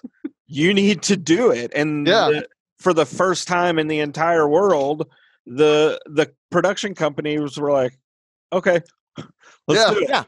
Yeah. Well, Ryan and I have argued this, for a couple years now. We're like, dude, there's money to be made. Yes. Why wouldn't they want to make the money? And now it's not even that. It's like, oh, well, we're just going to pay for some special effects to get the cutout. No, we're paying for reshoots of characters that weren't even in the movie because that was your original vision. Yeah. I mean, this is going to be $1 million in reshoots for this movie. So I'm going to ask you guys a question. Okay. All right. Y'all have had me on the fucking hot seat all night. I'm gonna put y'all. What do you give any credence at all to the rumor that, and there are some guys in the stunt man community that I have befriended over the years, and they've kind of none of the guys that I know personally worked on any Zack Snyder film. Okay, they know guys. One guy has a roommate that was on 300. But cool. they personally did not. But they hear. Like, it's the stuntman community in Hollywood is very, very tight knit. It's almost akin to like special forces. Yeah. It's like, we don't talk about movie secrets. We don't even need an NDA. We're not saying shit. Yeah. So, and they have said to me, because they are fans as well, most of them, that there is reliable sources that say that HBO Max is contemplating doing a Batfleck universe. Oh, yeah. With Snyder's vision. Yeah, no, I went down a big, scary YouTube, Google rabbit hole the other day on this very topic. Really? Because I've been seeing all the rumors that have just been flying around Facebook and social media that Ben Affleck signed for 5 movies and all this stuff. And you take that with a grain of salt. You never know what's true. Sure. But some stuff has come out recently by the Cultured Nerd, who has had some. He's got a good track record. He's got a good track record, especially with DC stuff. So, like, he was the one who was the first one to leak that Michael Keaton was going to be in the Flash, and that Ben Affleck was going to be in the Flash. And lo and behold, that's it's happening. Yes. And among other rumors. So I think there is at least talks happening. Yeah, I think there's at least talks happening, and I do believe if they're smart, and if I'm AT&T, Warner Brothers, HBO Max people, I'm seeing the hype for Justice League. I'm seeing how many people. First of all, the fans were the ones to make this happen to begin with. Right. So you have a following. You're going to have people, and if you do it through HBO Max, first of all, you're really pushing DC stuff anyway. Yeah, exactly. Through HBO Max, and then on top of that, you don't have to worry about box office. Politics. You don't have to worry about the Rotten Tomatoes scores preventing people from going to the movies, stuff like that. No one's going to the movies right now. Right. Yeah. What a perfect, like the perfect storm. Like I told my wife this, which she didn't get it. She gave me this like, really?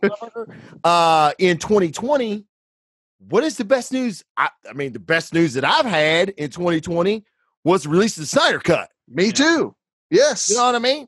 Yes. So it's kind of fitting the theme of this year. Like on the bright side, the pros of the year, with movie theater, ticket sales being down, the threat of COVID and all this other stuff.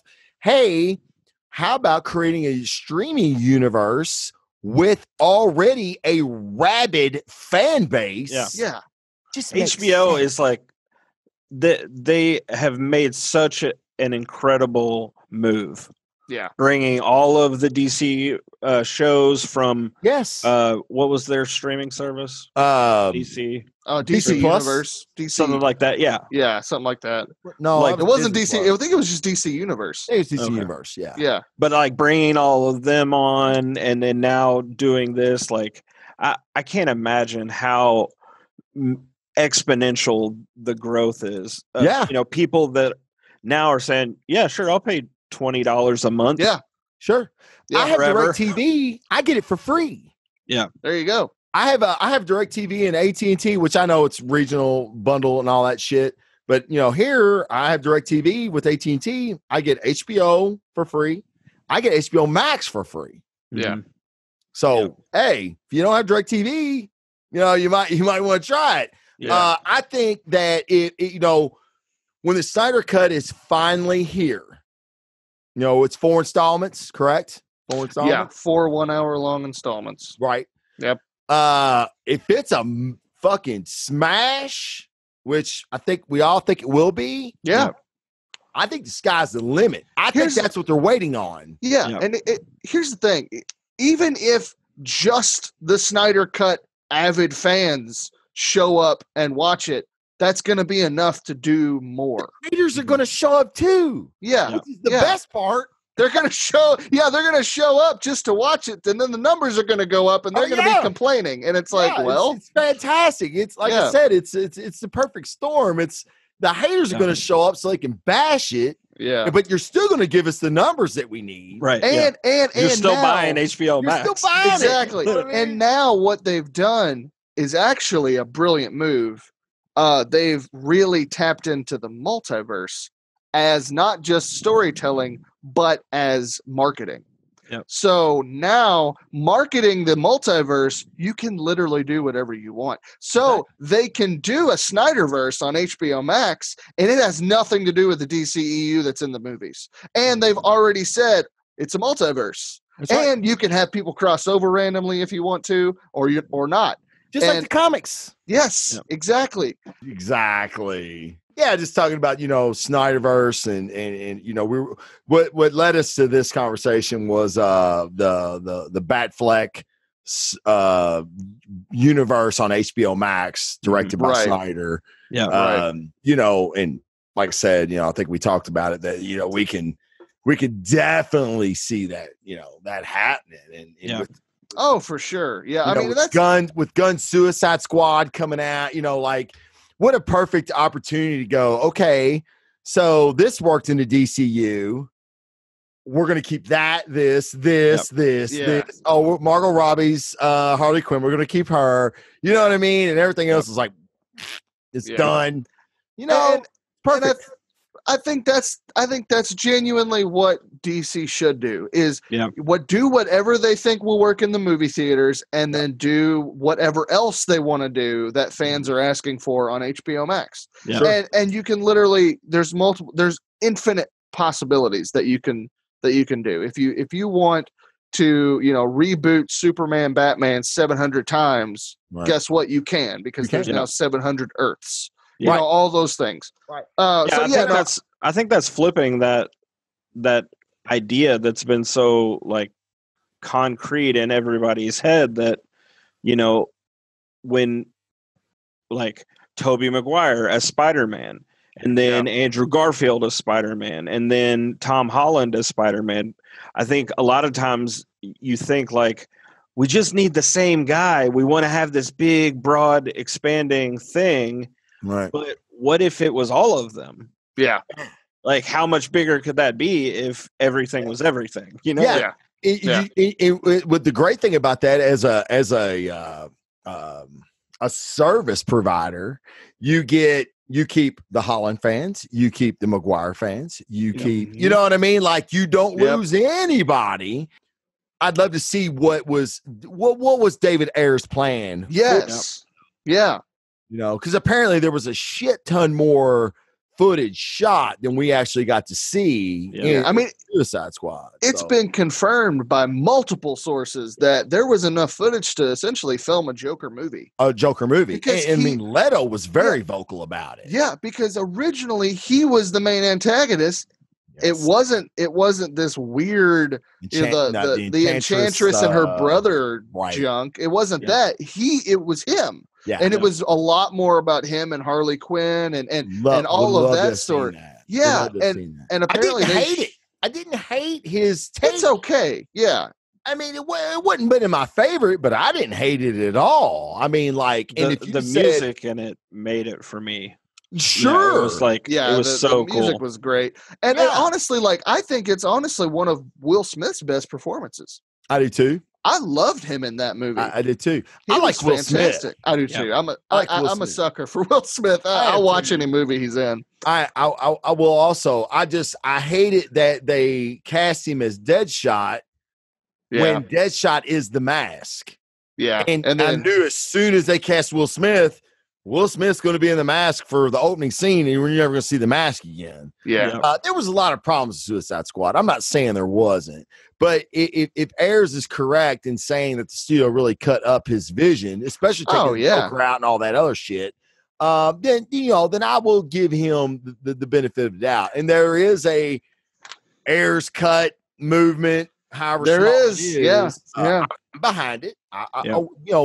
Let us decide if it's here's the thing. I mean? This is my take on this stuff. What a concept. Let the creators of the movies actually tell you what is supposed to be That's told. What you hired them to do. Right. Don't hire a director to make a movie and then completely hire a trailer company to recut the movie and then reshoot half of it. How about this? How about you hire a guy to give you a vision of a universe? Yeah. Way through, you fire him. We're going to say it's some other bullshit. And then we're going to bring in this guy from Marvel that was fantastic. And he's going to finish your vision. How about that? Yeah. And that didn't work either. Yeah. And honestly, like it's been confirmed now that the reason that they pushed Justice League was because of bonuses for the executive producers at Warner Brothers, who are no longer there. And like AT&T came in and was like, this. Because AT&T hierarchy has changed. Yeah, absolutely. AT&T came in and was like, hold on. Why did you do this? This is stupid. You guys are gone. We're going to get in touch with Zack Snyder. Right. And now, and hey, look, say what you want about Jeff Johns. He's an amazing comic book creator. He's an amazing storyteller in comics. He needs to stay the F away from movies. Like the dude does not need to be anywhere near movies. Like he did Green Lantern. It sucked. Right. He tried to jump in and messed with Zack Snyder and Ben Affleck's vision for literally everything. And we got this garbage that had come out. So like his home is comics and he is great there. And you know what? I've heard he's a jerk. I've heard whatever. Yes, I'm sure there's plenty of jerks that do that make really great content. And he can be a jerk and make great comics, but leave the movies alone to people who actually know what they're doing. Exactly. Exactly. I don't know if he had Feige syndrome. I don't know what it was. I think he got a big head because I think that's exactly what it was. Because Warner Brothers approached him. They were like, "Hey, we don't really think this is working with Zack Snyder. You know what you're doing with the comic side of things. Right. Why don't you come in and do this?" Which made no sense because of the last film that he did was a huge bomb. Yeah. So Squad? No, the last DC movie he was a part of that he wrote was the Green Lantern with Ryan Reynolds. That was. Sure. And there were aspects of that movie I really enjoy. I don't want to me too. the whole thing, yeah, for sure. But as a whole, it just didn't work. And it just, I don't know. It's weird to me that you're going to run to that guy. To be your new Kevin Feige instead of Zack Snyder. But I'll be honest, full transparency, I'm a dingo, so I can't lie. Can't lie on this show. I'll lie on my show all day, but I ain't gonna lie on your show. When they said he was coming on to, be Feige, I think that's why they went and got him. They're like, "Oh man, this Kevin Feige guy's ruling over here at Marvel. We need a similar cat in the DC farm." Yeah. at B, the bullpen, and they're like, oh, it's this Jeff Johns guy. He's a fantastic comic book creator, writer. Yeah. We all know this. Other than Three Jokers, which I'm gonna get into that tomorrow at 7:00. Yeah. Going into Blazing Defender Report 7:00 tomorrow. So when he came on, and he was executive producer of Wonder Woman. So yeah, he was. That gave him a great springboard, if you will, going forward. And Wonder Woman was great. Not saying it wasn't. Yeah, it was Captain America First Avenger, and we'll argue that all day, and I'll win that argument all day. I mean, from the very beginning of it to the end of it, it was Captain America First Avenger. But see, here's the thing with that. Like you're not wrong at all about that. But let's be honest, when did Marvel and DC ever not just directly copy each other? I mean, literally, like you look at Darkseid and Thanos. Right. Darkseid was most of it originates at DC. Absolutely. And then Marvel just says, we can do this our way. Sure. And then they and it works. Like I'm not saying it's bad. It's just they take a character, they put a Marvel spin on it, and it works, and that's fine. This is the thing that I'm really, really, really, really digging about DC. And I think you and I would agree to this because we've talked about this a little bit with Snyder's vision, which is odd because they fired Snyder because of this, and they're still doing it. Yeah. Snyder had a very adult, dark, gritty take on these characters, Superman especially. And Marvel was doing something different. And then Guardians of the Galaxy came out, and it was funny. And they're like, oh my God, we need humor in our movies to make them no, you don't. Successful. Exactly. Yeah. And they got rid of Zach. But they still are producing, and their most successful movies, other than Wonder Woman, of course, are these dark movies. Yeah. You know, Joker, the Titans TV show. I mean, like Doom Patrol. I mean, these things that are working for DC are dark and they're gritty. And I think that is kind of DC's niche. You know what I mean? Like, I really believe that. And they're still not getting away from it. Yeah. And I think Ayers' cut of Suicide Squad was a darker cut, especially if he had all this Joker shit in it. Yeah, well, if you look at the first trailer of Suicide Squad before the Bohemian Rhapsody trailer that changed everything, right? Right. If you watch the first one, that was the Ayers cut. That was it.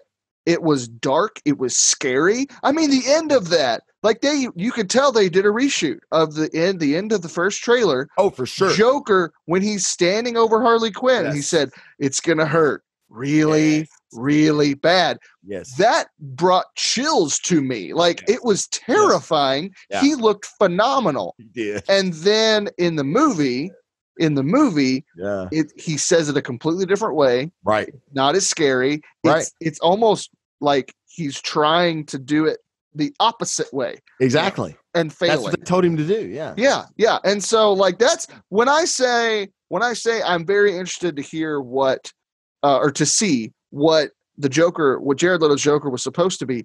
That's what I want to see. I want to see the terrifying, cracked out, crazy Joker that he was supposed to be. Yeah. Chaos, the living form of chaos. Yeah. You know, I mean, that's what we want to see. I think when you look at like what these directors did before, so you take like Joss Whedon and you think, he's done, great Marvel stuff. Sure. But you look at, he also did like Buffy the Vampire Slayer. So you're trying to like, okay, this is his vibe. Yeah. Marvel movies, Buffy had like monsters and things like that, but it was still so like tongue in cheek.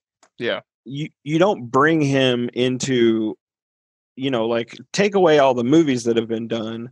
DC is just darker. Right. Well, and all the comics, they're just darker. They're just darker. You can't have Buffy the Vampire Slayer do DC stuff. Well, and this was the thing, Joss had done Firefly. He had done, which was fucking one of the best TV series of all time. But it was very, at times lighthearted. And I'm not going to disagree with you on the Buffy thing. I will find you hard pressed to find a 6 foot, 245 pound Buffy the Vampire Slayer bigger fan than me, because I absolutely love that show. I got made fun of. I didn't give a shit. Right. But defended Buffy to the fucking end. I turned people into Buffy the Vampire Slayer fans just watching. I love you. Yeah, you were the reason I watched the show. I didn't really watch it when it was on the air, because I couldn't. I was like, I don't care. Yeah, a lot of people did that. Yeah, and then one day, you were just talking about it on social media. You were like, "This is one of the greatest shows of all time." It is. Then I was like, you know what? It's on Hulu. I'll watch it. I watched the first few episodes and I was already hooked. And he's like, no, just wait. Just wait. And it gets so much better. So that is not the type of show. And honestly, I watched Angel when it first came out, but I didn't watch Buffy. I liked his character a lot. And so now, loved it. Yeah. And so I'm really digging, like, I found a list that actually has the episodes where you can watch them in order and stuff. And so, chronological order. Yeah. And so, but anyway, no, I believe you. When I say that you are probably one of the biggest Buffy fans I've ever met. Yeah, loved it. And it could be lighthearted, which Josh is great at. Yeah. And it could be dark as fuck, which I think Josh is great at too. They didn't bring Josh on for that. Right. Because again, I think they got rid of Zach, who had that, that end game of, no pun intended, of like this dark universe. And they're like, hey, we need humor. We need this. You did it in Avengers, which, Age of Ultron, which didn't hit for Marvel fans like a lot of people thought it would. It was still a darker, we had a death of a superhero. Yeah. Right. And I thought it was great. I still like Age of Ultron. Josh, I'm a fan of Whedon, which I think, that Snyder cult has, taken him on as the enemy. He's our Stalin, you know what I mean? Yeah. Like, and it's like, no, man, he was in a bad situation. He did the best he could. Could you imagine going in to a movie, a production, you especially being an editor, which you kind of know this, of 3 hours and plus of footage shot, and they say, we need to get rid of this, and this. So you have about 70 minutes of shit you can use. Yeah. You know what I mean? It was an insurmountable task. Right. It was destined to fail from the fucking beginning. You can watch that movie, and I did go to the theater and watch it, and I went, Whedon, Zach. So let me tell you this. The whole time I did that with Robin. I was sitting because about 20 minutes into the movie, I was pissed already. I was mad. I was like, this is a terrible movie. It literally, to this day, is still the worst, and probably always will be, the worst theater going experience I've ever had. I sat there, and the first time you see, like, of course, the cell phone Superman scene. First time I saw that, I was like, what's up with his face? I was so mad. And then after that, then it was the Aquaman entrance scene, right? So like you could tell the first of it was Zach. Yes. And then once they leave the building, it's all Joss. It's all Joss. Ben Affleck looks different. Yes. Jason Momoa looks different. Yes. And you can blatantly tell it's in front of a green screen. Oh my God, it's so bad. Like, I was like, what is this? And then the moment that I broke in the theater, and I looked at my wife and I said, this is the worst movie I've ever seen, was only 20 minutes in to the movie. And it was the Lois Lane, Martha Kent scene, where Martha Kent says, Clark said you were the thirstiest reporter he's ever met. And I was like, I'm done. I'm done with this movie. That is the dumbest line I have ever heard. God, you're right. And I was like, I'm done. I'm finished. It was awkward. You could tell the actresses did not want to be doing it. Like, I was like, no, I'm done. And then, you get Batman, cracking jokes while Superman just threw him across the Great Lawn. And I'm like, no, I can't. This is not terrible. Batman style. It's not Batman. he just, it's not Batman. It's not Batman, and Ben Affleck didn't want to do it. You could just tell. The actors didn't want to be a part of it. They didn't want to be a part of it. And I mean, they basically, most of them come out, especially Ray Park, they basically come out and said that.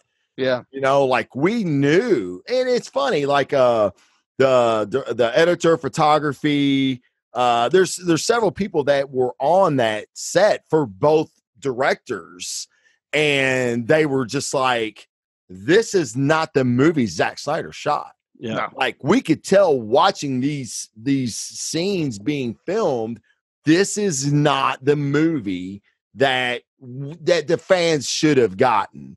You know what I mean? Now, granted, they might not have been comic book fans, they may have been, but they had been in the industry. They knew what was good and what wasn't. And like you said, it's very evident even on these actors' faces. Yeah. When the shit's working and when it isn't. Right. You know what I mean? For sure. But proof's in the pudding, right? So when we get the Snyder Cut, or Zack's Justice League, as they want to call it, it's whatever. We know it's a Snyder Cut. These 4 installments, again, I think it's going to, if these 4 installments kill, we're going to get that universe. We're going to get Zack's vision in one way or another, whether it be a streaming service or a motion picture. Yeah. We're going to get it. If not, then the naysayers may have their moment and say, hey man, we told you that wasn't that good. You know what I mean? I don't know. My money's on Zack. It's always going to be on Zack. And BVS, I liked BVS, the theatrical cut. I did. I liked it. Yeah, I did too. But Sam, my Meatheads on Movies co-host, Sam didn't. He didn't like it at all. He's a huge Superman fan, huge Batman fan. I watched the extended cut, and I'm like, Sam, you've got to watch the extended cut. And he's like, why would I watch 3.5 hours of a movie that I didn't like to begin with? I'm like, because it's a fucking different movie, man. You just gotta watch it. I want your opinion. If you just nothing else, just give me your opinion. He called me 3.5 hours later, and he goes, Dawn of Justice is in my top 5 movies of all time now. Yep. And I went, are you kidding me? He went, no, you're exactly right. This is a totally different movie. Things are fleshed out that weren't. And we always say a movie needs to stand on its own. Like I inferred a lot of stuff in BVS. I ended up being right about it, but I didn't have to be. And a lot of people are like, why was Luthor? What was this? What was that? I get it. I assume this. You shouldn't do that in a movie. I always say that. They should stand on their own. Yeah. BVS extended cut took all that away. That away. And that was all studio shit, right? They were all like, it was the same battle that we're facing now with the Snyder Cut. It was just on a smaller level. They came in, they cut stuff out. They said, no, don't do this, don't do this. And it was big chunks of the story that we can't have a movie 3 hours and 20 minutes. No one's going to watch it. Right. That's bullshit. Yeah. You don't know your audience. They've been doing that since The Lord of the Rings. Right. 20 years. Right. Exactly. Now, who was the studio? Was that Paramount? For Lord of the Rings? Yes. New Line Cinema. New Line Cinema. Yeah. Okay. Yeah. No, but go ahead, Jeremy. So I'm sorry. I was just thinking like the success of the Snyder Cut, I think if it works, is going to just fundamentally change. Yeah. Just because it's happening in this climate where you're right, nobody's going to the movie theaters anymore, which sucks. I think people will miss out. There's the theater experience that you just can't get at home. But I agree. Totally agree. I think that the fundamental change is going to be ultimately good for storytelling. Yeah. Because maybe we don't need to have this theatrical experience. Right. If we're getting a good story the way that we want it to be, right? You know what I mean? Yes. In a way that we can all consume it and things like that. So yes. I'm looking forward to that. I'm hoping that it works because I think the model that it creates is going to be ultimately good for storytelling. Absolutely. And I agree. And it's like, like you could see it. You've already seen it. Everything's getting pushed back to 2022. Black Widow, the Batman, like these big movies. I'm sure Guardians for Marvel's going to get pushed back. Suicide Squad, they say it's not going to be pushing back, but it's going to be at the end of 2020, right? Oh, okay. And that's fine. But again, there's the argument too of movies just coming out on streaming. Like, would you pay $25 to own and stream on the day it releases Wonder Woman 1984? Right. For sure. Yeah. I would do that. I spent $24 at the movie theater anyway. Right. Exactly. But I think movie studios, this is all new territory. It's all new territory. And again, to our point, Jeremy, I think this is the perfect storm for something like Zach's Snyder Cut, which is something that's been done. They're adding a few $1 million to get some reshoots, to get it finished up, to make it look nice and pretty. They're going to give us 4 installments. People are going to fucking lose their minds, hopefully, right? Fingers crossed. People already are. Yeah. People already are. Already are. But if it's good, man, game changer. Yeah. Game changer. Yeah. We're going to get that. They're going to approach Ben Affleck and Zack Snyder and be like, hey, how about you we're going to do a 4-hour epic once a year on HBO Max. Yeah. Yeah. Well, shit. We're going to give you this, we're getting these subscribers. It's going to blow the fuck up if it works. It's got to work, right? That's the caveat to all this. Yeah. But I think that dark universe, it comes back, and I think it's, and guess what? Hey, you're in your best share in the house, man. Mm-hmm. You want some hot wings? You get you some fucking hot wings. You want to make some queso and some chips? You can do that. All in the comfort of your own home. Yeah. And this is the in my sweatpants cinema. It's sweatpants. It's sweatpants. You don't have to wear pants. You ain't got to wear no pants you don't want. And it's the new cinema. Now HBO Max is on the cutting edge of this new phenomenon of home cinema. Yeah. You know what I mean? Like, it's a new thing, and it's all because of the Snyder Cut. We'll see, man. I don't know. Yeah, well, and honestly, like, I think we will be having an episode dedicated to the Snyder Cut. We've talked a lot about it in this episode already, but there's so much more. So much more. So Travis, here I would say probably here pretty soon, if not early next season for us on the Dingoes.